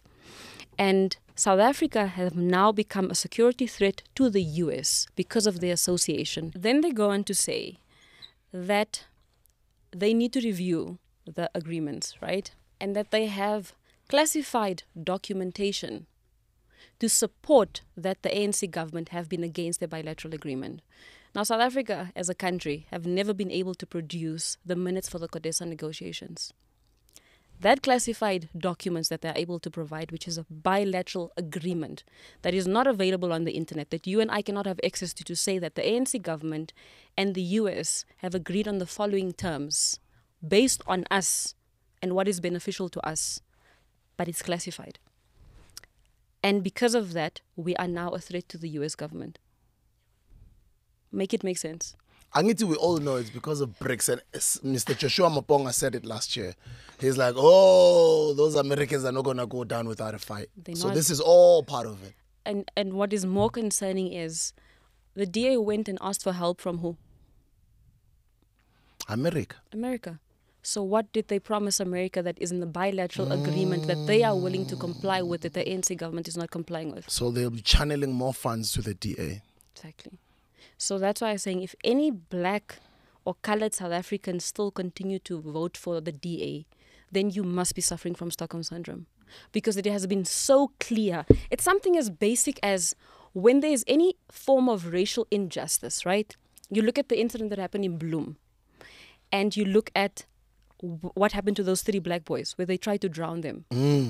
And also what happened in Phoenix. Exactly. Did the DA say anything? You are an inclusive party that's looking to represent South Africa as a nation. But at no point have I ever seen them go there and say, why are you guys doing this? So when we say 30 years, they always assume that, oh, you're harping on 30 years because apartheid was 30 years ago. No. We see racism, discrimination, and inequality in South Africa on a daily, and you don't call them out for it. And as a so-called inclusive democratic alliance party, should it not be your responsibility to do so? To hold the very same people, your people, accountable for the racism, discrimination, and inequality that you say does not exist, but we see it. And your own black leaders that you've groomed over the years left you. Yes. For what reasons? Because they leave and they keep quiet. I've never heard Usislindo Mazibuko speak against the DA. I don't know what they made her son, and shout out to my sister for going to Harvard to go get her education. But then again, if those leaders that we loved so much, who were groomed by them, who are at the DA, and then they leave, what are they saying about the rest of the other black people in their leadership? And also, what are they saying about the black vote and who votes for them? So it's interesting what you've just said now. Like, if you're black and you're still voting for the DA, I don't know. But then who should they vote for? At the moment, South Africa needs change, whether we like it or not. And whether it means that this change is going to come at the expense of South Africa having to collapse as a country first and then get back up, we need that change. If we don't, we will continuously have countries like the US that can pass bills and threaten our national security as long as they are protected. And when you look at, I always tell people, vote for a political party that looks like you, that looks like your problems and looks like your solutions. Because I do not see how the very same people that have oppressed you, who say they've taken you out of oppression, is going to help you when they've shown that they haven't. So for me personally, if you look at the political parties that I feel we should lean more towards, it will be the EFF, MK, UDM. I used to think, I was like, okay, yeah, maybe. But I think you look at the ANC, unfortunately, they've been compromised. We really don't. You look at the ANC and you're like, I'm never dismissive of what it is that they've achieved. Never. I'm not dismissive. I always speak about the fact that you don't know what the ANC have taken over, right? And they've done a lot. However, they have been dismissive of the very same people that trusted them enough to put them in power, right? So that's that. But in a country like South Africa, where 80% of the, let's say 90%, if you include the colored vote, right? 90% of the population is black. Who will represent us best in a so-called democracy? What is a democracy? How do you define a democracy?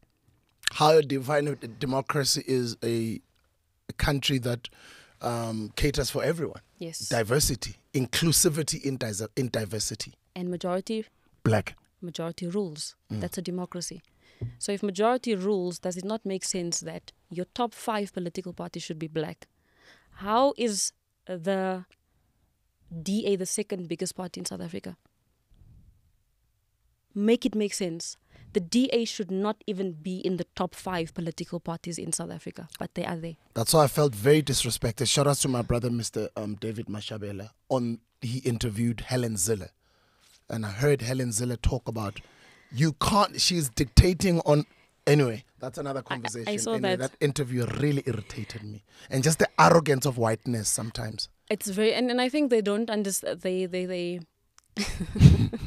It's like, you know, you just come and steal at my house, and then afterwards you come and tell me like, you must move the bed what now. you- Like, you came into my house. Now you're asking me I must go live in the garage, and while I am at it, I must make tea for you and I must respect you. No. I know what you're talking about. I watched, I was listening to Helen Zille, and I looked at this, and I think there's a lot of things that they did not see coming. A lot of things that happen simultaneously in South Africa. And a lot of it is you have Gen Zs that have come up. There's millennials.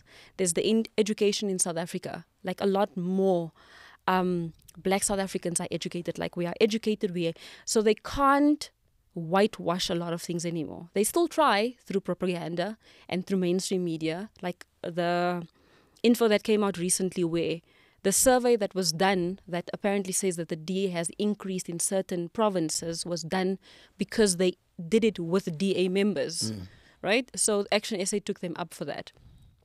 But you look at that, and I don't think, and I always say, like, these people didn't see us coming. They thought that when you speak to a Samantha, you speak to a Sbu, you're still speaking to my ancestors. No, you're not speaking to the same generation. So Helen Zille saying that, and she said it so confidently, shame. I was like, shame, auntie. Okay. She says, what did she say? If the EFF take over, this country will 100% collapse and the rand will collapse. That's what she said, right? Now, first of all, we just had the situation of rand manipulation, where the rand did collapse because of one individual. One person said, in the event where you do not keep Pravin Gordhan there, I will make sure the rand collapses. And he did that. And that is why she was able to laugh about it. Because I was like, you laughing because you know the structures. You know who pulls the strings. You know that it's possible. But South Africa needs change. We need a revolution. And that's why people take it very lightly when we say the 2024 should be our new 1994. Because the ANC government fought for liberation. The new generation needs to fight for equity. We need to fight for equity. And maybe at that moment, the negotiations was, guys, at the moment, our people are suffering. At the moment, our people are dying. So we've got our backs against the wall. So what is the most convenient thing for us to do now? We need to free our people. So let's take what they're offering us. Maybe, right? Because people always say, oh, Mandela was a sellout, A, B, and C. But we don't know what the situation was. But right now, what is the most important thing for us to do? It was freedom. It's liberation, right? Was there a conversation that was held? And I refuse to believe that people like Thabo Mbeki, Chris Hani, Jacob Zuma, Nelson Mandela, after those negotiations, I refuse to believe that those people went back home, sat around the table and said, okay, guys, they have offered us freedom. It's fine. They're not giving us the land. It's fine. But we need a plan. I refuse to believe they didn't have that conversation. Because myself, being a solution-based person, driven person, do you want to tell me myself, you, Zbu, we're having a conversation. We're trying to approach a company. There's the 5 of us, right? We approach a company. We're not going to have a strategy on plan A, plan B, plan C. Of course. Our country is only 30 years old. Our country is only 30 years old. So to assume that there was not a conversation held on how are we going to get back the equity in this country? And is there a strategy in place that will allow for one, the sunset clause? A lot of people didn't know about the sunset clause. The sunset clause, once it ends, what will happen? And then obviously there was, I'm going to say, this disruption of corruption in the ANC government, right? But There should have been a plan in place, and I definitely think there's a plan in place. Are you going to do to the ANC what you did to the apartheid government? Or Me? what our parents did? Yeah, I'm talking Am about I with your going to vote. Yes, I am. Because Mandela 100% said that. gonna He do gave that. us that permission, right? Yes, I'm going to do that with my vote. I am. There was. I don't know if you saw. There was an interview that Desmond Tutu did a few years ago, where he said if the ANC government do not fix their mess right now, the South Africans will do to them what we did to the apartheid Yeah, I saw government. that interview. Exactly. Yeah. Because we've gotten to a point where, remember, Gen Zs can only but judge the ANC government based on what they know. They don't know about apartheid. Because they were not here. They were not here. So all they know is that they have potholes, they have load shedding, they have an education system that does not work. That's all they know. So they will judge the ANC government based on their experience. So the ANC will say, okay, but during apartheid A, B, and C, we will understand, and I will even defend them to a certain degree. You will understand. But Gen Zs do not understand. For them, it's like, what do you mean? All you need to do is fix this. And that's not, and those are the children that will vote in the up and coming elections. And they will not vote based on their understanding of neocolonialism or the understanding of apartheid. It will be the understanding of what it is that they see now, that affects them now. Is your vote the same or to the same party on all ballots? Or are you going to separate your votes based on national, provincial, etc.? Mine is split. It's split. My national vote is different to my provincial vote. Why? So remember when I said we do need a government of national unity? So government of national unity means that in all provinces, everyone is represented equally. Gauteng is very different to Northwest, right? We like a business hub. So if you look at everyone, it's very split. I genuinely can't tell you who I think will take Gauteng. I don't. But when you look at a national level and you look at who has gained the most traction over a specific period of time, and who has laid out what it is that they are looking to achieve, I know exactly what I need to do. Okay. I'm predicting the EFF to grow again. No, definitely. By far. Leaps and bounds, actually. The interesting province this year, and this is what I was saying, I did a video a few days ago, I think it was 2 weeks ago, I don't know if it was last week. I said, for me, the outcomes of the 2024 elections, in Gauteng, I'm seeing a coalition government. Interesting province to look out for in these elections is KZN, with the emergence of AK a few months ago. Your thoughts about KZN? About MK? KZN politics. KZN is okay. So and remember now, it's led by a former president and somebody who comes from that province, who's very loved and who's highly criticized by a lot of people, and who comes and led the ANC before and has led the country before. Interesting dynamic. And one we didn't have 8 months ago. Never. So, when you look at KZN, and it's not, and I know people will say, and it's not a tribalistic thing. I'm not. But I am saying there's certain things that we need to be very conscious of as South Africans, right? What is the population of the Zulu nation? It's very big. I think we've got about 14 to 20 million Zulu people in South Africa. Right. Now, in the last elections, the ANC won with how many votes? I don't know. 10. Okay. So if the ANC won with 10 million votes in the last elections, 10 million votes on nationals, and KZN currently, in terms of their population, have more than that, and those that are eligible to vote is more than 10 million, does that not mean that they can take the nationals? I don't know. That's why I'm saying it is an interesting dynamic.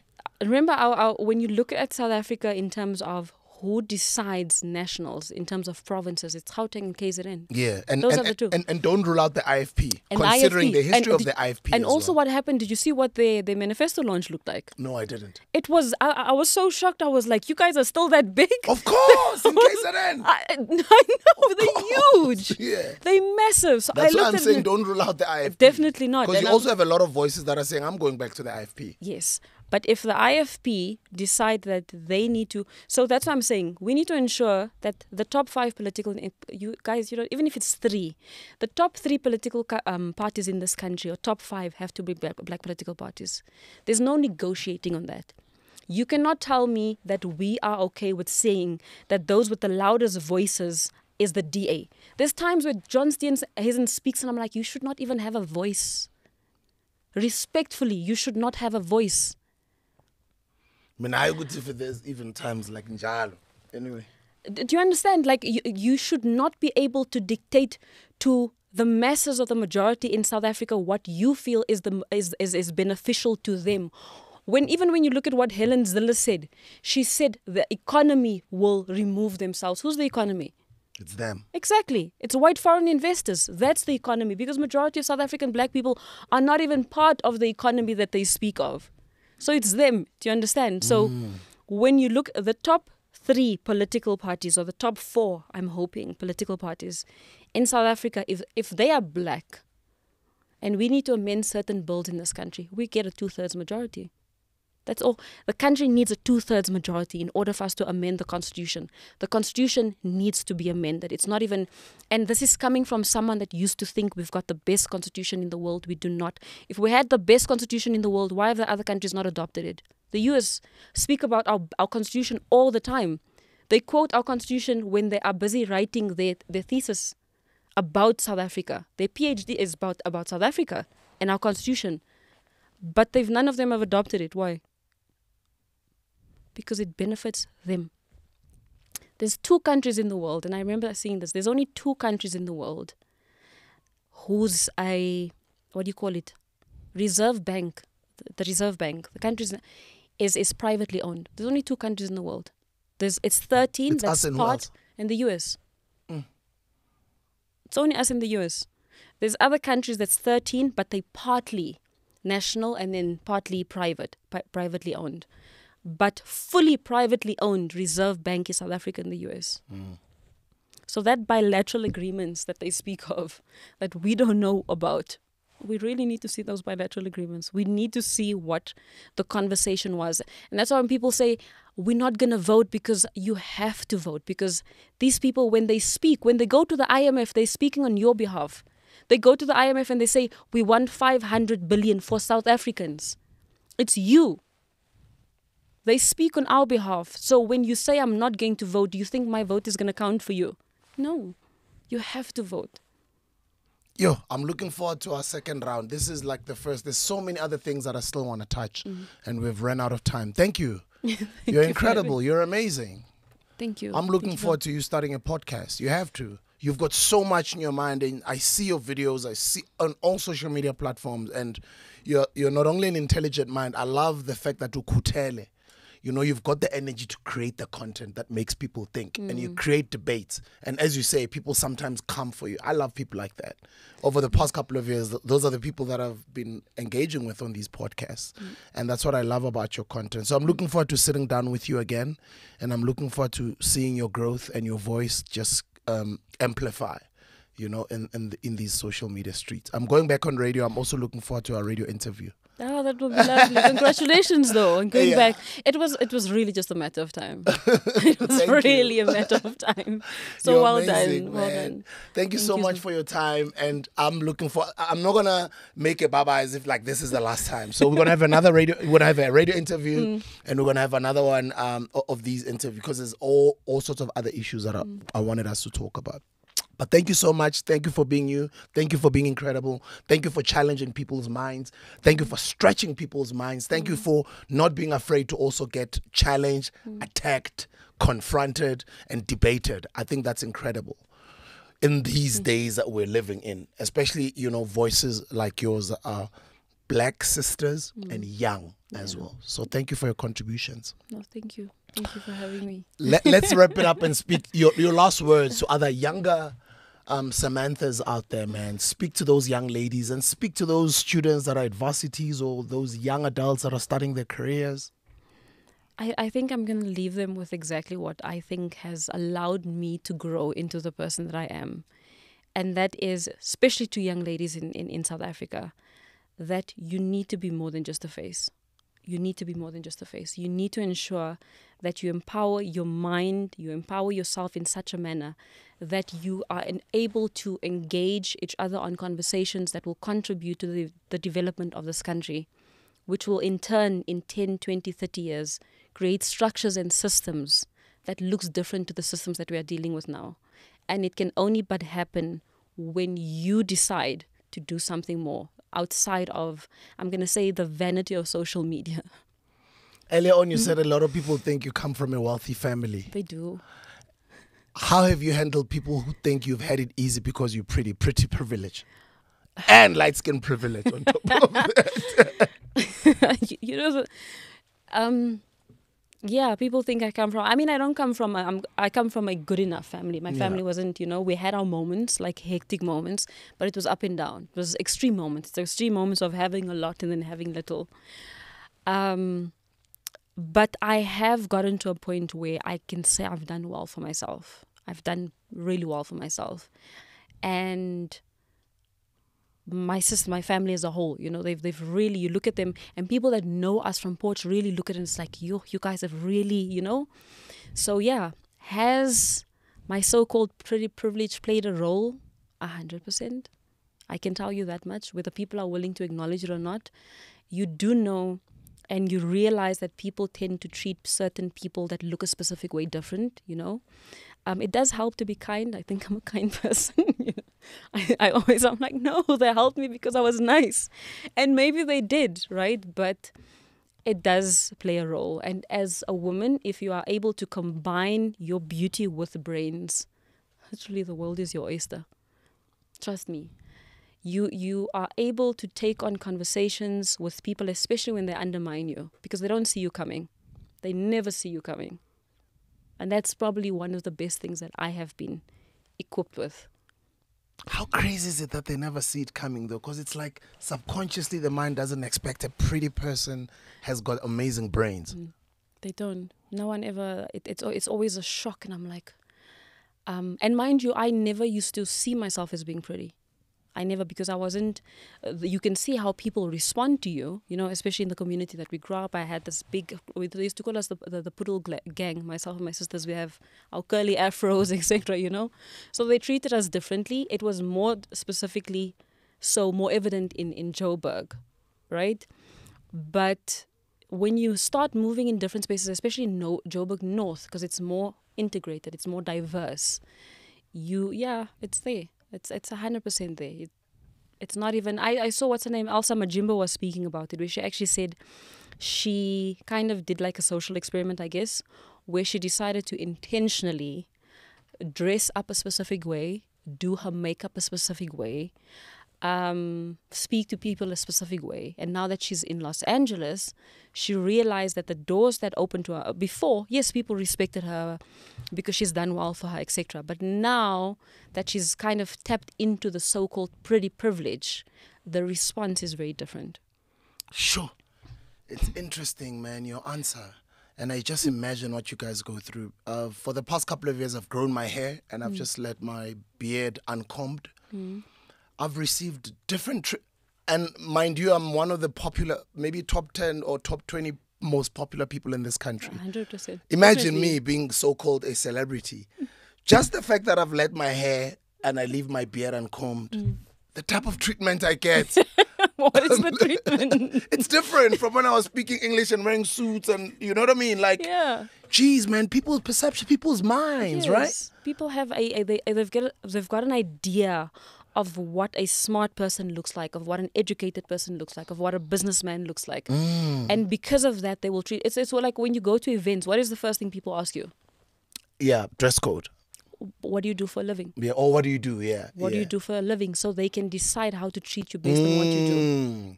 It's very weird. Even people that I've known for a while, they're associated with weed, Rastafarianism, fallen off, broke. When are you twassing? When are you announcing that you're a Sangoma? And just the treatment is different. Really? I'm telling you. Even okay, but are you going to twass her though? Please don't. No, I'm not twassing. And if my based on my history, my family, and the calling comes, and I'm meant to toss, I'll gladly accept the calling. But for now, no. I was going to say, please do not go into Asa when you're depressed. No, I'll never be depressed. I don't think I'll ever be depressed again. Because a lot of the time when you hear people that have decided, especially celebrities, you look at it and you're like, I feel like it happens at a time where things went through the most. Yeah, you know, when you're going through the most and you're like, maybe I need to go and center myself. Yeah. So if it's a calling, 100%, you know, but do it from a clear, sober mind. Yeah. So that when we have these conversations, it's not bones that you're going to be throwing or something. You know? No, but I'm glad that I went through what I went through at an elderly age. Yeah. So it's just maturity and just being comfortable with yourself. So it doesn't matter what people say and how they've been treating me or all of that. I'm mature enough to understand, right? They always reflect whatever they're going through in their own minds or me. Yeah. And I'm always okay with it. But it's been interesting. It's been an interesting experience. The past 5 years have been very interesting. What made you do it, though? The other day I posted something and I said, if I were to cut my hair and wear a suit now just for 2 years, I know the treatment also will switch like this. It will. Crazy. Interesting how people are, eh? It will 100%. It's like now, if you can just start wearing manje and just, the treatment will be different. Yeah, it is. It's very, very different. I guess that's why they even have sayings like, dress how you'd like to be treated. I guess it's people's perceptions. Yeah. Actually, now that you mention it makes sense. It's perception. Because people they treat you very, very differently. Yeah. Very, very differently. But it has also taught me a lot. It's taught me a lot about myself as well. You'll understand more when the new book does come out, guys. But it's beautiful when you're comfortable in your own skin and you don't seek no validation from any outside forces. But growing up is beautiful. I never signed up for this. I didn't know it'll be like this when I was a kid. Really? Yeah. Wait, what did you want to become when you were younger? When I was young, I've always wanted to become a successful radio DJ. You know, I've always loved radio. Wow. And I achieved it, and God has been great. I think it opened up a whole lot of other doors as well. So you said it yourself earlier about yourselves. I'm always grateful to God. I think I've done fairly well for myself too. And I know a lot of people are proud of me. And sometimes, as much as I'm comfortable with myself, it makes me uncomfortable when people that care about me are concerned. You know what I mean? Yeah. Oh, yeah. But anyway, I'm looking forward to our next interview. Thank you. Ladies and gentlemen, Samantha Jansen. Follow on all social media platforms. Thank you, ma'am. Thank you for having me. I'll see you guys on the next video. Danko!